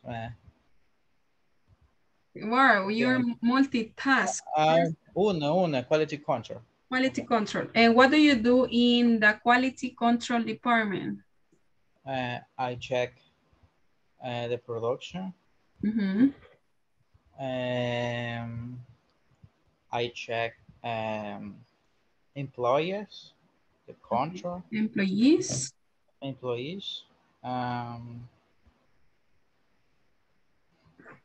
More. What else? What else do you do? Only that. Well, you have mentioned 3 activities. I check the inventory and los materiales. Raw material or the products. The product. Raw materials. Materia prima. No sé si manejan materia prima o ya productos. Raw material. Esa sería la materia prima. Products. Yes. Okay, thank you so much, Emerson. Interesting. Let's see. So right now I'm going to give you some time. Voy a dar un poquito de tiempo. We have 5 minutes for this activity. So look for the department that you work for. Investigamos el departamento para el que trabajamos. Mencionemos a cuál pertenecemos y las actividades que hacemos. For example, the departments at my workplace are marketing department, accounting and finance. Let's see, what could be another one? Probably, well, we don't have production department. And I belong to the staff, teacher, management department or teachers department. And what do you do in that department? I check my email, I prepare my lessons, I write a lot, and I teach. So that could be my department. Let's see. So right now I'm going to open the breakout rooms and I'm going to assign you to work with your classmates. Okay. Tomémosle una captura de pantalla y compartimos con esas estructuras que tenemos ahí. Vamos a mencionar los departamentos que hay en la empresa, a cuál pertenece y las actividades que hace en ese departamento. ¿Ok? Por lo menos 3 actividades. So join the breakout rooms. Me avisan ahí si alguien se me quedó sin invitación.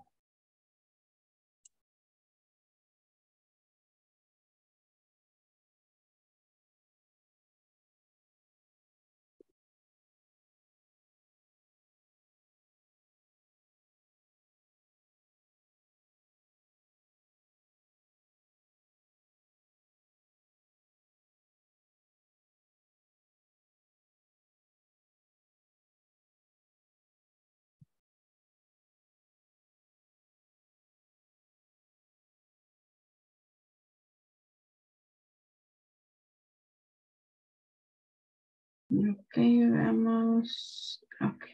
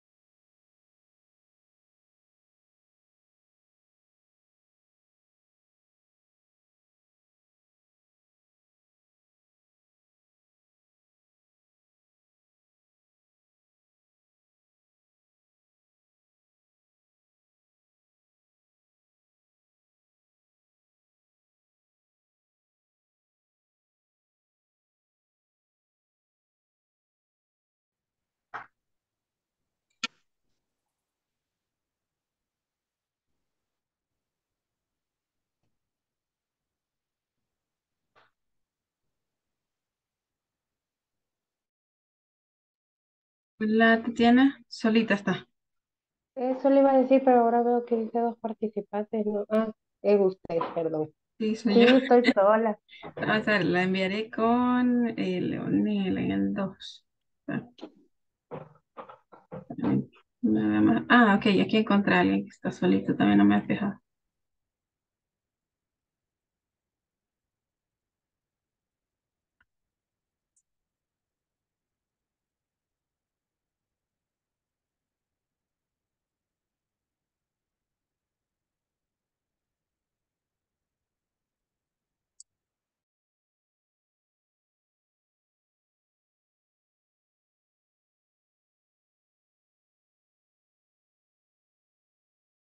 I sent Ajá, y se nos falla.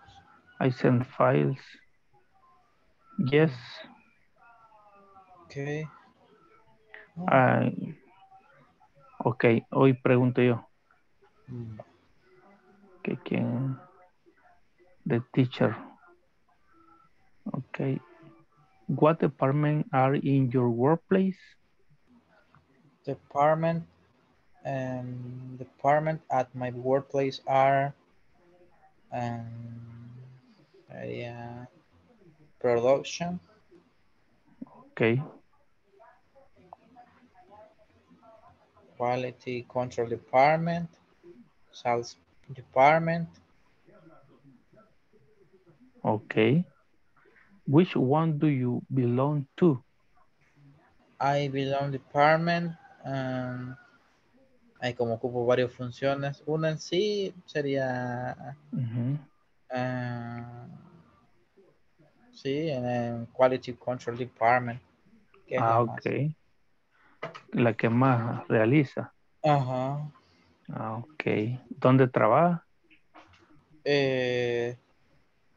Tenemos un negocio familiar de tienda deportiva, de productos.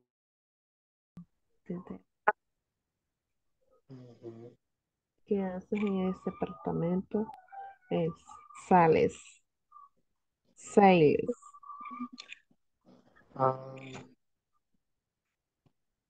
Ventas en general, aparte de cuando hay que hacer inventario y todo eso.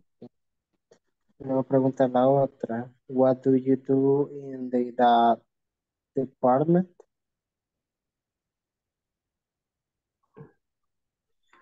Ahí se refiere a qué es lo que hace. Ajá. Sales, venta. I sell. Y Ajá. I sell. And I sell products. Ok. ¿Qué más? I sell products and customer.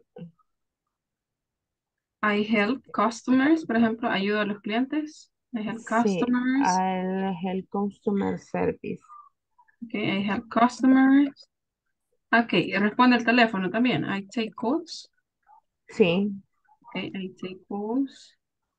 I inventory.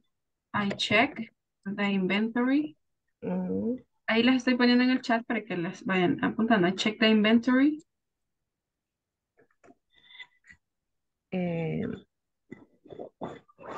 Do you send emails? Esto. Ajá. Algunas veces. Do you No, no write tan. reports? I sometimes send emails, for example. I sometimes send emails. Por ejemplo, a veces envío correos. Or I sometimes check my email. Sí. Ajá. And you, Gerson, what activities do you do? What activities? ¿Qué es lo que realizo en mi área? Sí. Ok.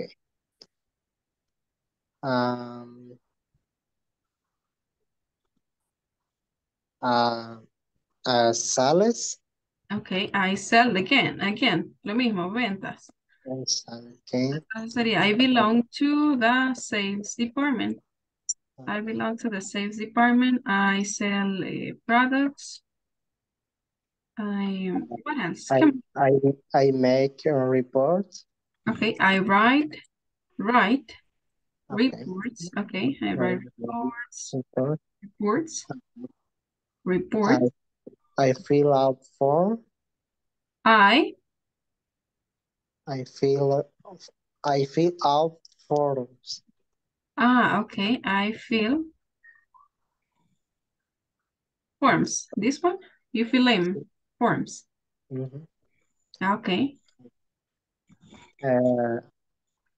I direct a group of people in the visa area. Okay, you direct a group of people. Yes. Okay, interesting. Do you work for a restaurant? What? Do you work for a restaurant? A restaurant? No. No. The agent, travel agent. Okay. I'm a travel agent. Excellent. Very good, Hudson. Thank you so much, guys. So I think you're ready. Okay. Thank you. So let's go back.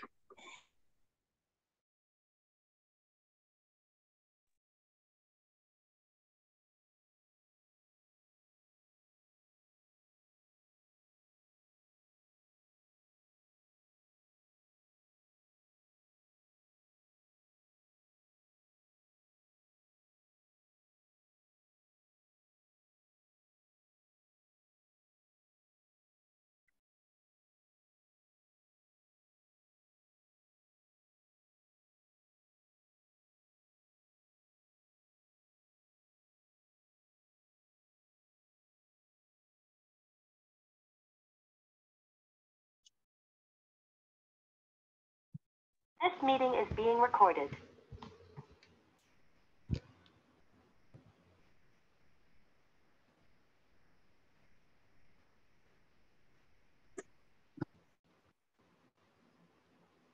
Okay, just to conclude, guys, I want you to tell me what are the activities that you do in your departments. So let's wrap up with this. So what are the activities that you do at work? So let me share something with you. Or okay, share my work.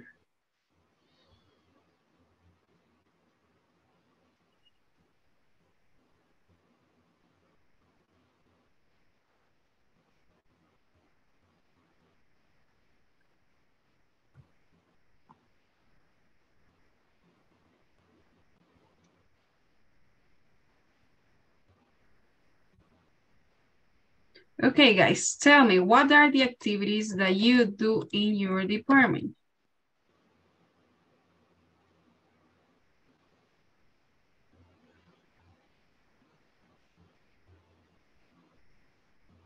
Okay, so what are the activities that you do in your departments?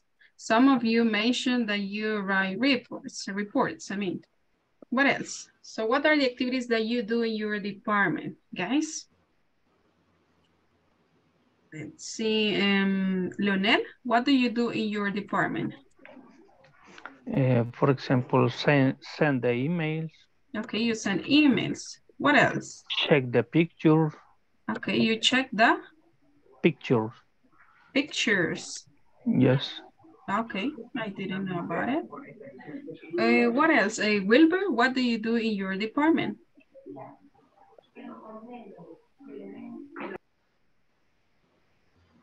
Or let's see, Jeanette, Letty, what do you do in your departments? Customer support. Okay. I provide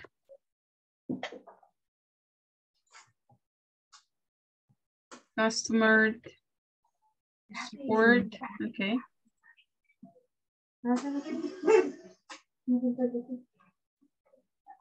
What else? I find new customers. Okay, I look for. So you look for. Busco, I look for new clients. Okay. And Leticia? I prepare class. You prepare classes.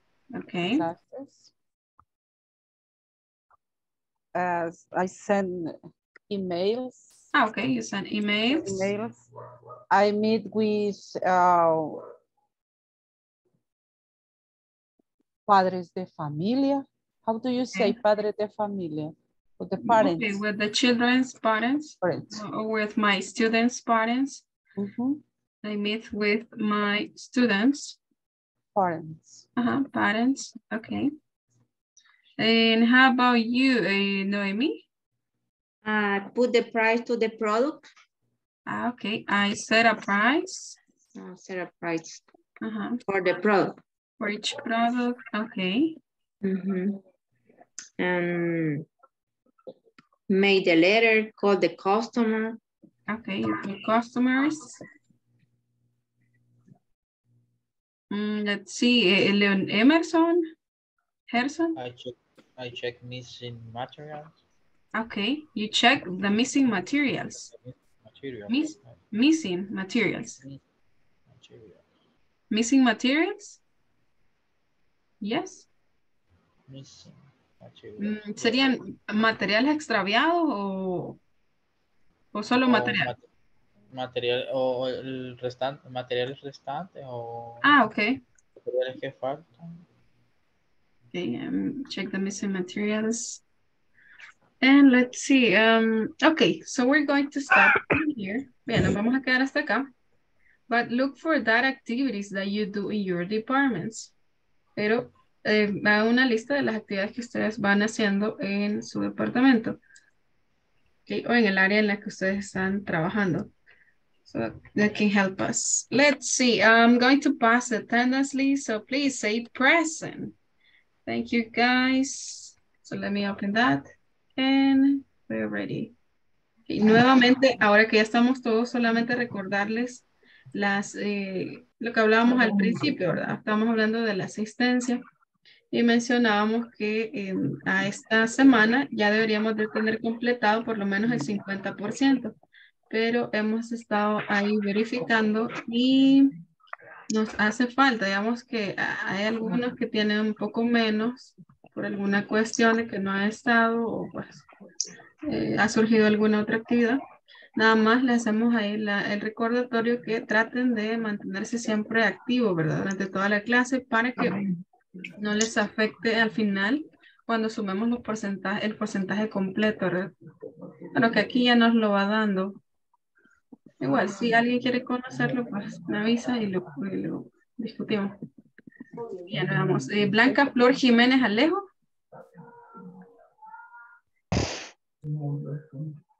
Flor Jiménez Alejo.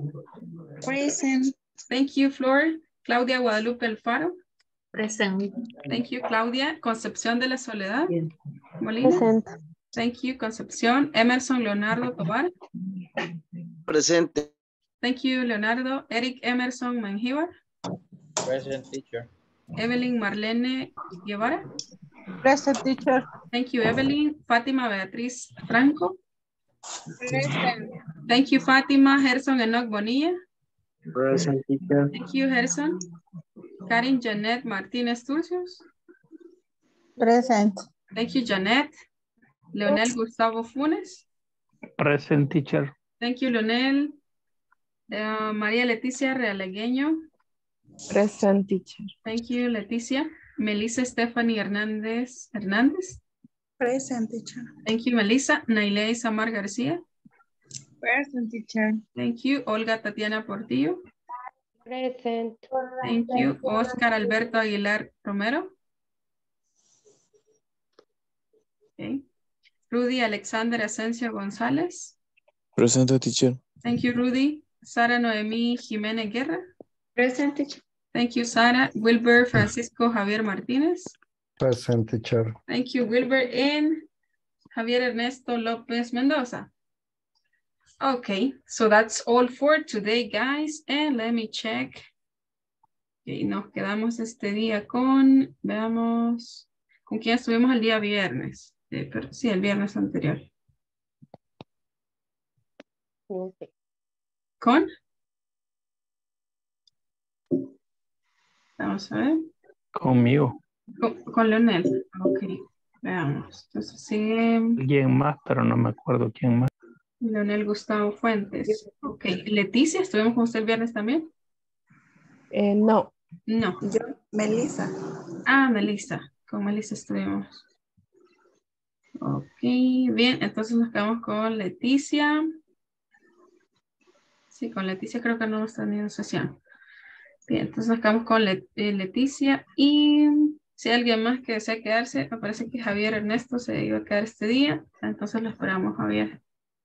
Okay, thank you guys. So that's all for today. I'll see you tomorrow at 8 o'clock. Okay, bye-bye. Have a great night. Teacher. Bye-bye. Guys. Bye-bye, teacher. Bye-bye. Bye. Good night. Good night, guys. See you.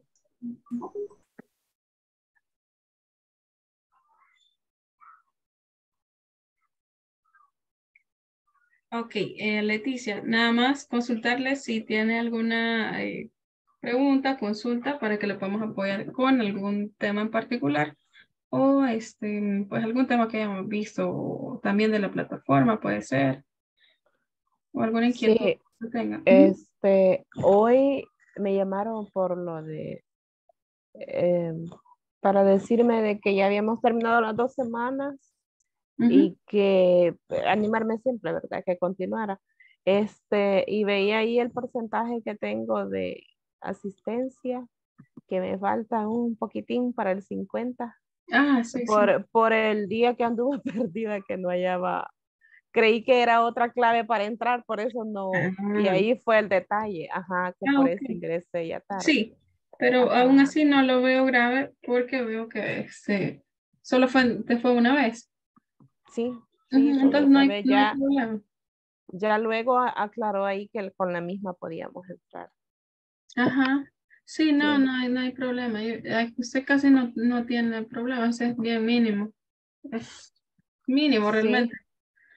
De aquí en adelante, pues nada más continuar, ¿verdad? Lo marcaron ahí porque pues sí baja del 50, pero prácticamente estamos sobre, ¿verdad? Estoy sobre el 80. Ajá, sí, lo que pasa es que nos falta todavía la otra mitad, pero eso se alcanza. Y de ahí, fíjese que yo he imprimido las unidades, pero la 1 no la he terminado de hacer ahí en la plataforma. La 1, bueno, perfecto. Sí, vamos a revisarla entonces, ya le comparto la pantalla para que la veamos juntas. Me dice no la he terminado de trasladar ahí, ¿verdad? Digitarla ahí.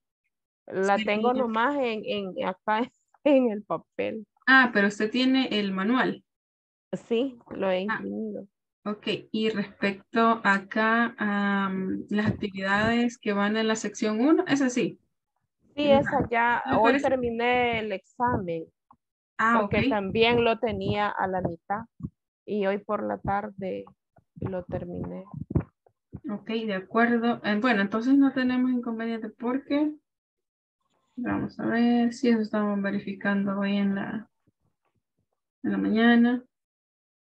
Sí, así me dijeron también cuando me hablaron de que estaba a la mitad el examen, no lo había terminado. Es que me estaba venciendo el sueño, pero no lo terminé. Ok, no se preocupe. No, sí, acá ya me aparece el porcentaje, 100, 100, 100 y este que dice 50, ¿qué es? ¿De qué? Ese es el promedio, ese es el promedio, como si tuvimos 2 semanas, sí. el otro 50. Sí. Pero estamos y bien. fíjese que ahí se recuerda que yo le pregunté la vez pasada que me daba error el dozen. Sí. Pero era por el apóstol. Pero ahora en el examen me pareció lo mismo y me lo volví a marcar en rojo, fíjense.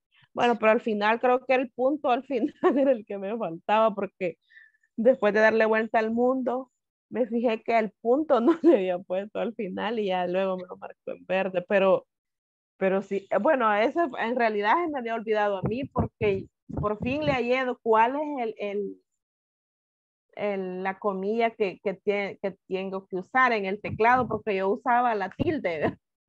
Sí, por eso no. No, entonces, de que no la acepta. Es igual con la página que utilizamos. Si no es el símbolo que ellos han ubicado, no lo toma como correcto.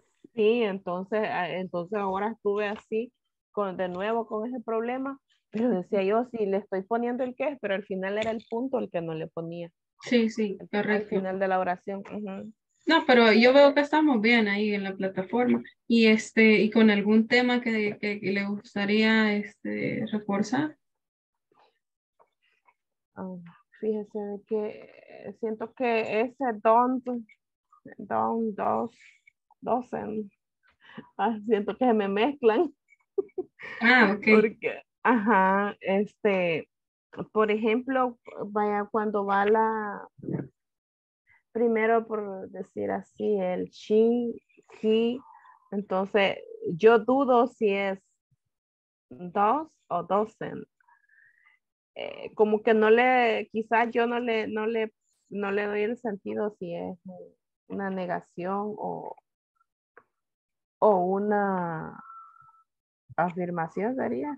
Ajá, ahorita vamos a ver si le puedo mostrar la estructura para que usted la vea. Sí. Es que nada más es de identificar el pronombre y luego pues elegir el auxiliar correcto. Pero ahorita vamos a ver si encontramos por acá. Creo que quizás estaría en que me aprenda bien los pronombres. Ok, lo que vamos a hacer es, tengo un sitio por aquí.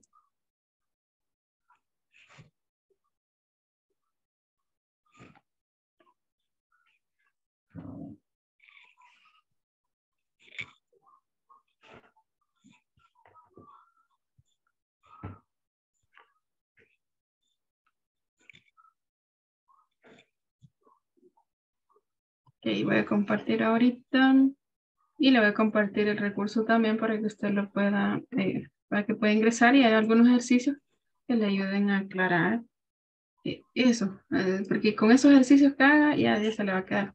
Vaya, ahí le envié el enlace y veamos acá. Cuando nosotros, estamos viendo el presente simple, veíamos la forma. Entonces decíamos que para nosotros estructurar una oración necesitamos un sujeto, un verbo y un objeto o complemento, lo que llamamos. Entonces, primero, acá en esta página, nosotros aprendemos a identificar las formas y los pronombres. Yo leo, tú lees, él lee, she reads. Miren, acá, cuando es tercera persona, perdón, aquí, he reads, she reads, it reads, y we read. Entonces, esto serviría para identificar cuando agregamos ese y cuando no agregamos ese. Entonces, cuando agregamos ese, cuando es he, she or it.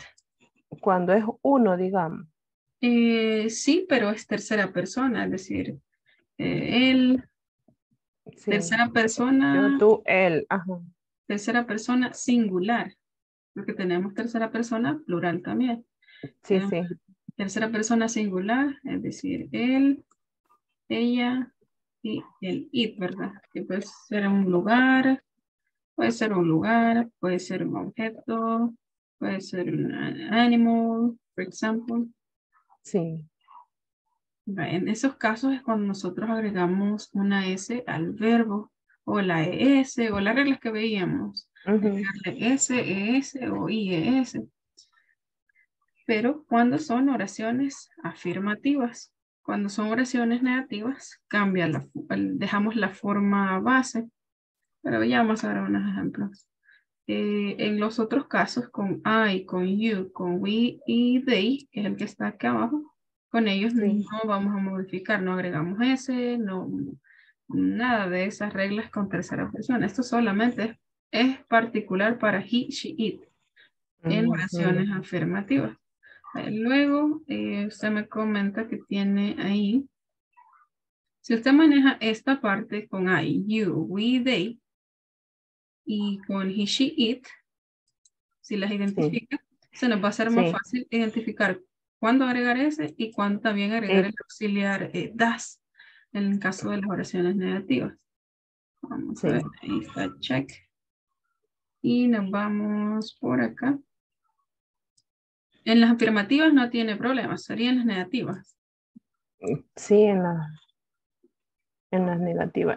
Ahora, en lo que me iba guiando ahora era en que la tarjeta tenía el signo abajo. La tarjeta. Sí, Sí. Al inicio, ajá, ahí me iba, que era negativa o positiva por el signo que llevaba, pero no siempre me va a aparecer un signo. Sí, pero no, es que cuando en ejercicios, cuando se lo solicita en algún lugar, la indicación debe de decir, ¿verdad? Sí. Por ejemplo, acá, ¿cuál sería la forma que debo utilizar? I live or lives? I live. I live. You? Live. Live, again, de nuevo, ¿verdad? He? Lives. Lives, ajá. She? Lives. Lives, again, muy bien. It? Lives. Y, we? Live. And they and you? Live. Live y they? Live. Live, muy bien, estamos bien. Seguimos ahí, ya vemos que estamos bien con esa parte. Y ahora nos vamos en la parte de, ok, oraciones negativas. Vamos por acá. Formas negativas y los pronombres. I, cuando nosotros hacemos oraciones negativas, vamos a utilizar el sujeto más un auxiliar, es el verbo do, o das, ahí no, do o das, más Sí. la negación not, y necesitamos el verbo principal, main verb. Dice que me le va a dar sentido ahí a mi oración. Yo no, por ejemplo, a mí no me gusta la pizza. I don't like pizza. Y después ponemos un complemento y cerramos ahí. Entonces ahí nos está diciendo esa estructura que puedo utilizar el auxiliar do o das, pero eso va a depender del pronombre. Entonces nada más es de aprendérselos con I, you, we y they.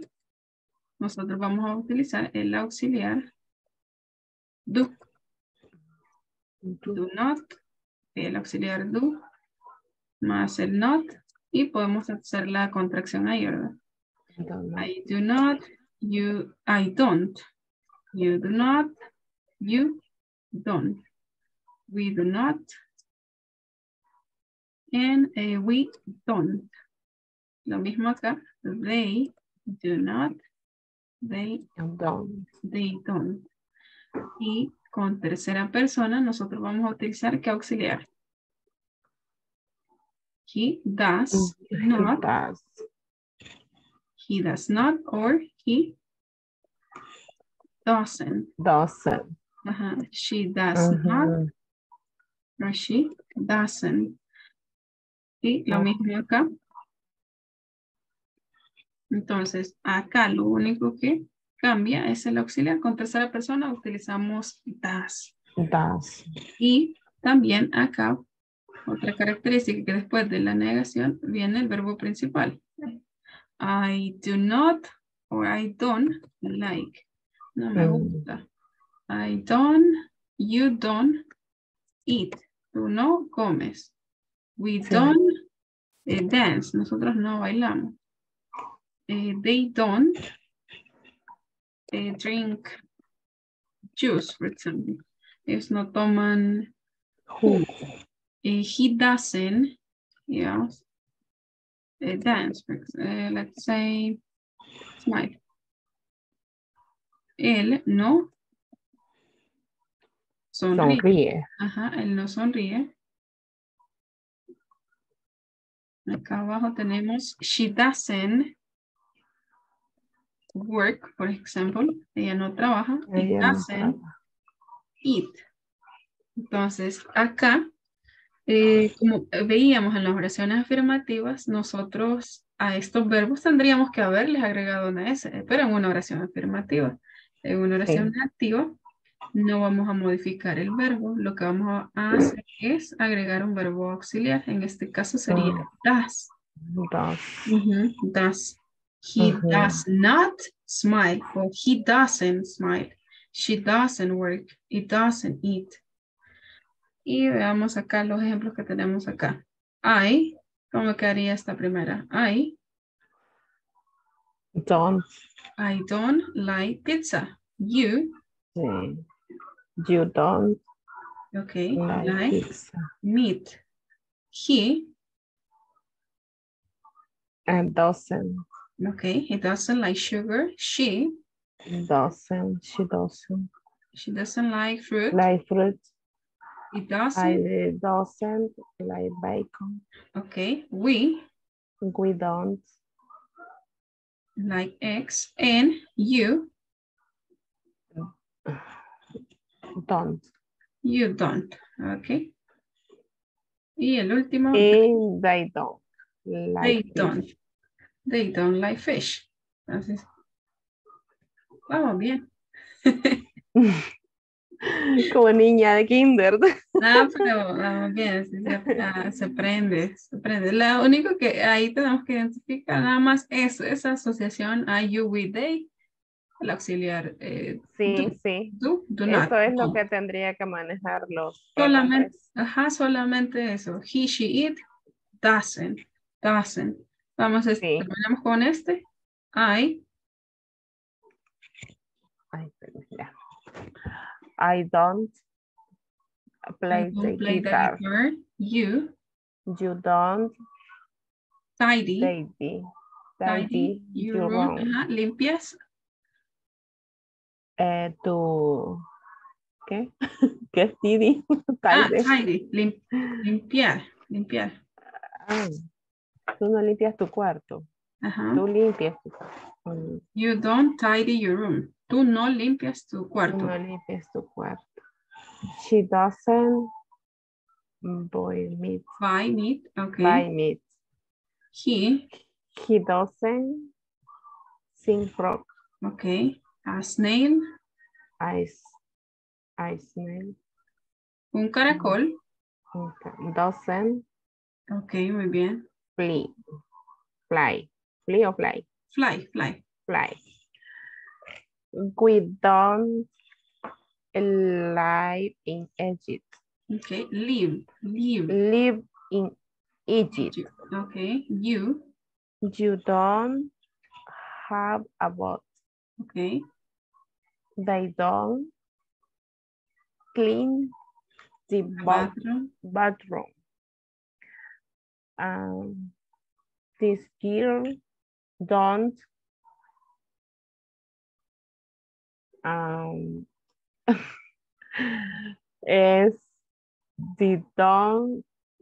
this girl don't.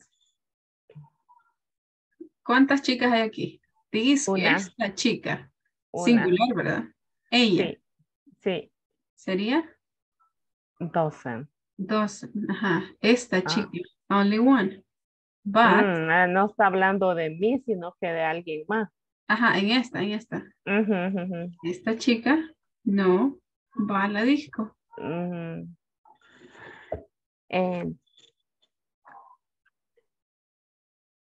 But doesn't like egg. Doesn't o don't? But plural. Don't. Esto es otra cosa que debe de identificar. Por ejemplo, acá no le pusieron they. Le pusieron bats. Entonces, sí. Claro, ¿verdad? They. Los murciélagos no ponen huevos. Sí. Esta chica no va a la disco. Igual acá no le pusieron she. Pero tiene que identificar si es identifica singular. Si es singular el sujeto o es plural. Aunque no le pongan he, she, o you, they. Ahí es donde me pierdo ya, pero ya. Por ejemplo, acá teníamos el otro, a snail, un caracol. Sí. Un caracol, doesn't fly. Y ahí le dejo la paginita para que siga haciendo más ejercicios de don't y doesn't. No sé si la copió, ¿sí? Sí, la tengo, pero bueno, lo puedo marcar con estrellita para que me quede, ¿verdad? Como favorita. A ver. Yo ahorita le envié. Sí, márquela con una estrellita. Para que le guarden los marcadores. Ya me quedo. Ok. Bueno, entonces nos quedamos por aquí, Leticia, y continuamos el día de mañana. Gracias, muy amable. Muchísimas gracias a usted. Gracias, por Leticia, dedicarme buenas su noches. tiempo. Gracias, Sí, buenas cualquier noches. duda, escríbanos. Hoy. ¿Cómo no? Gracias. Gracias, feliz noche. Gracias igualmente.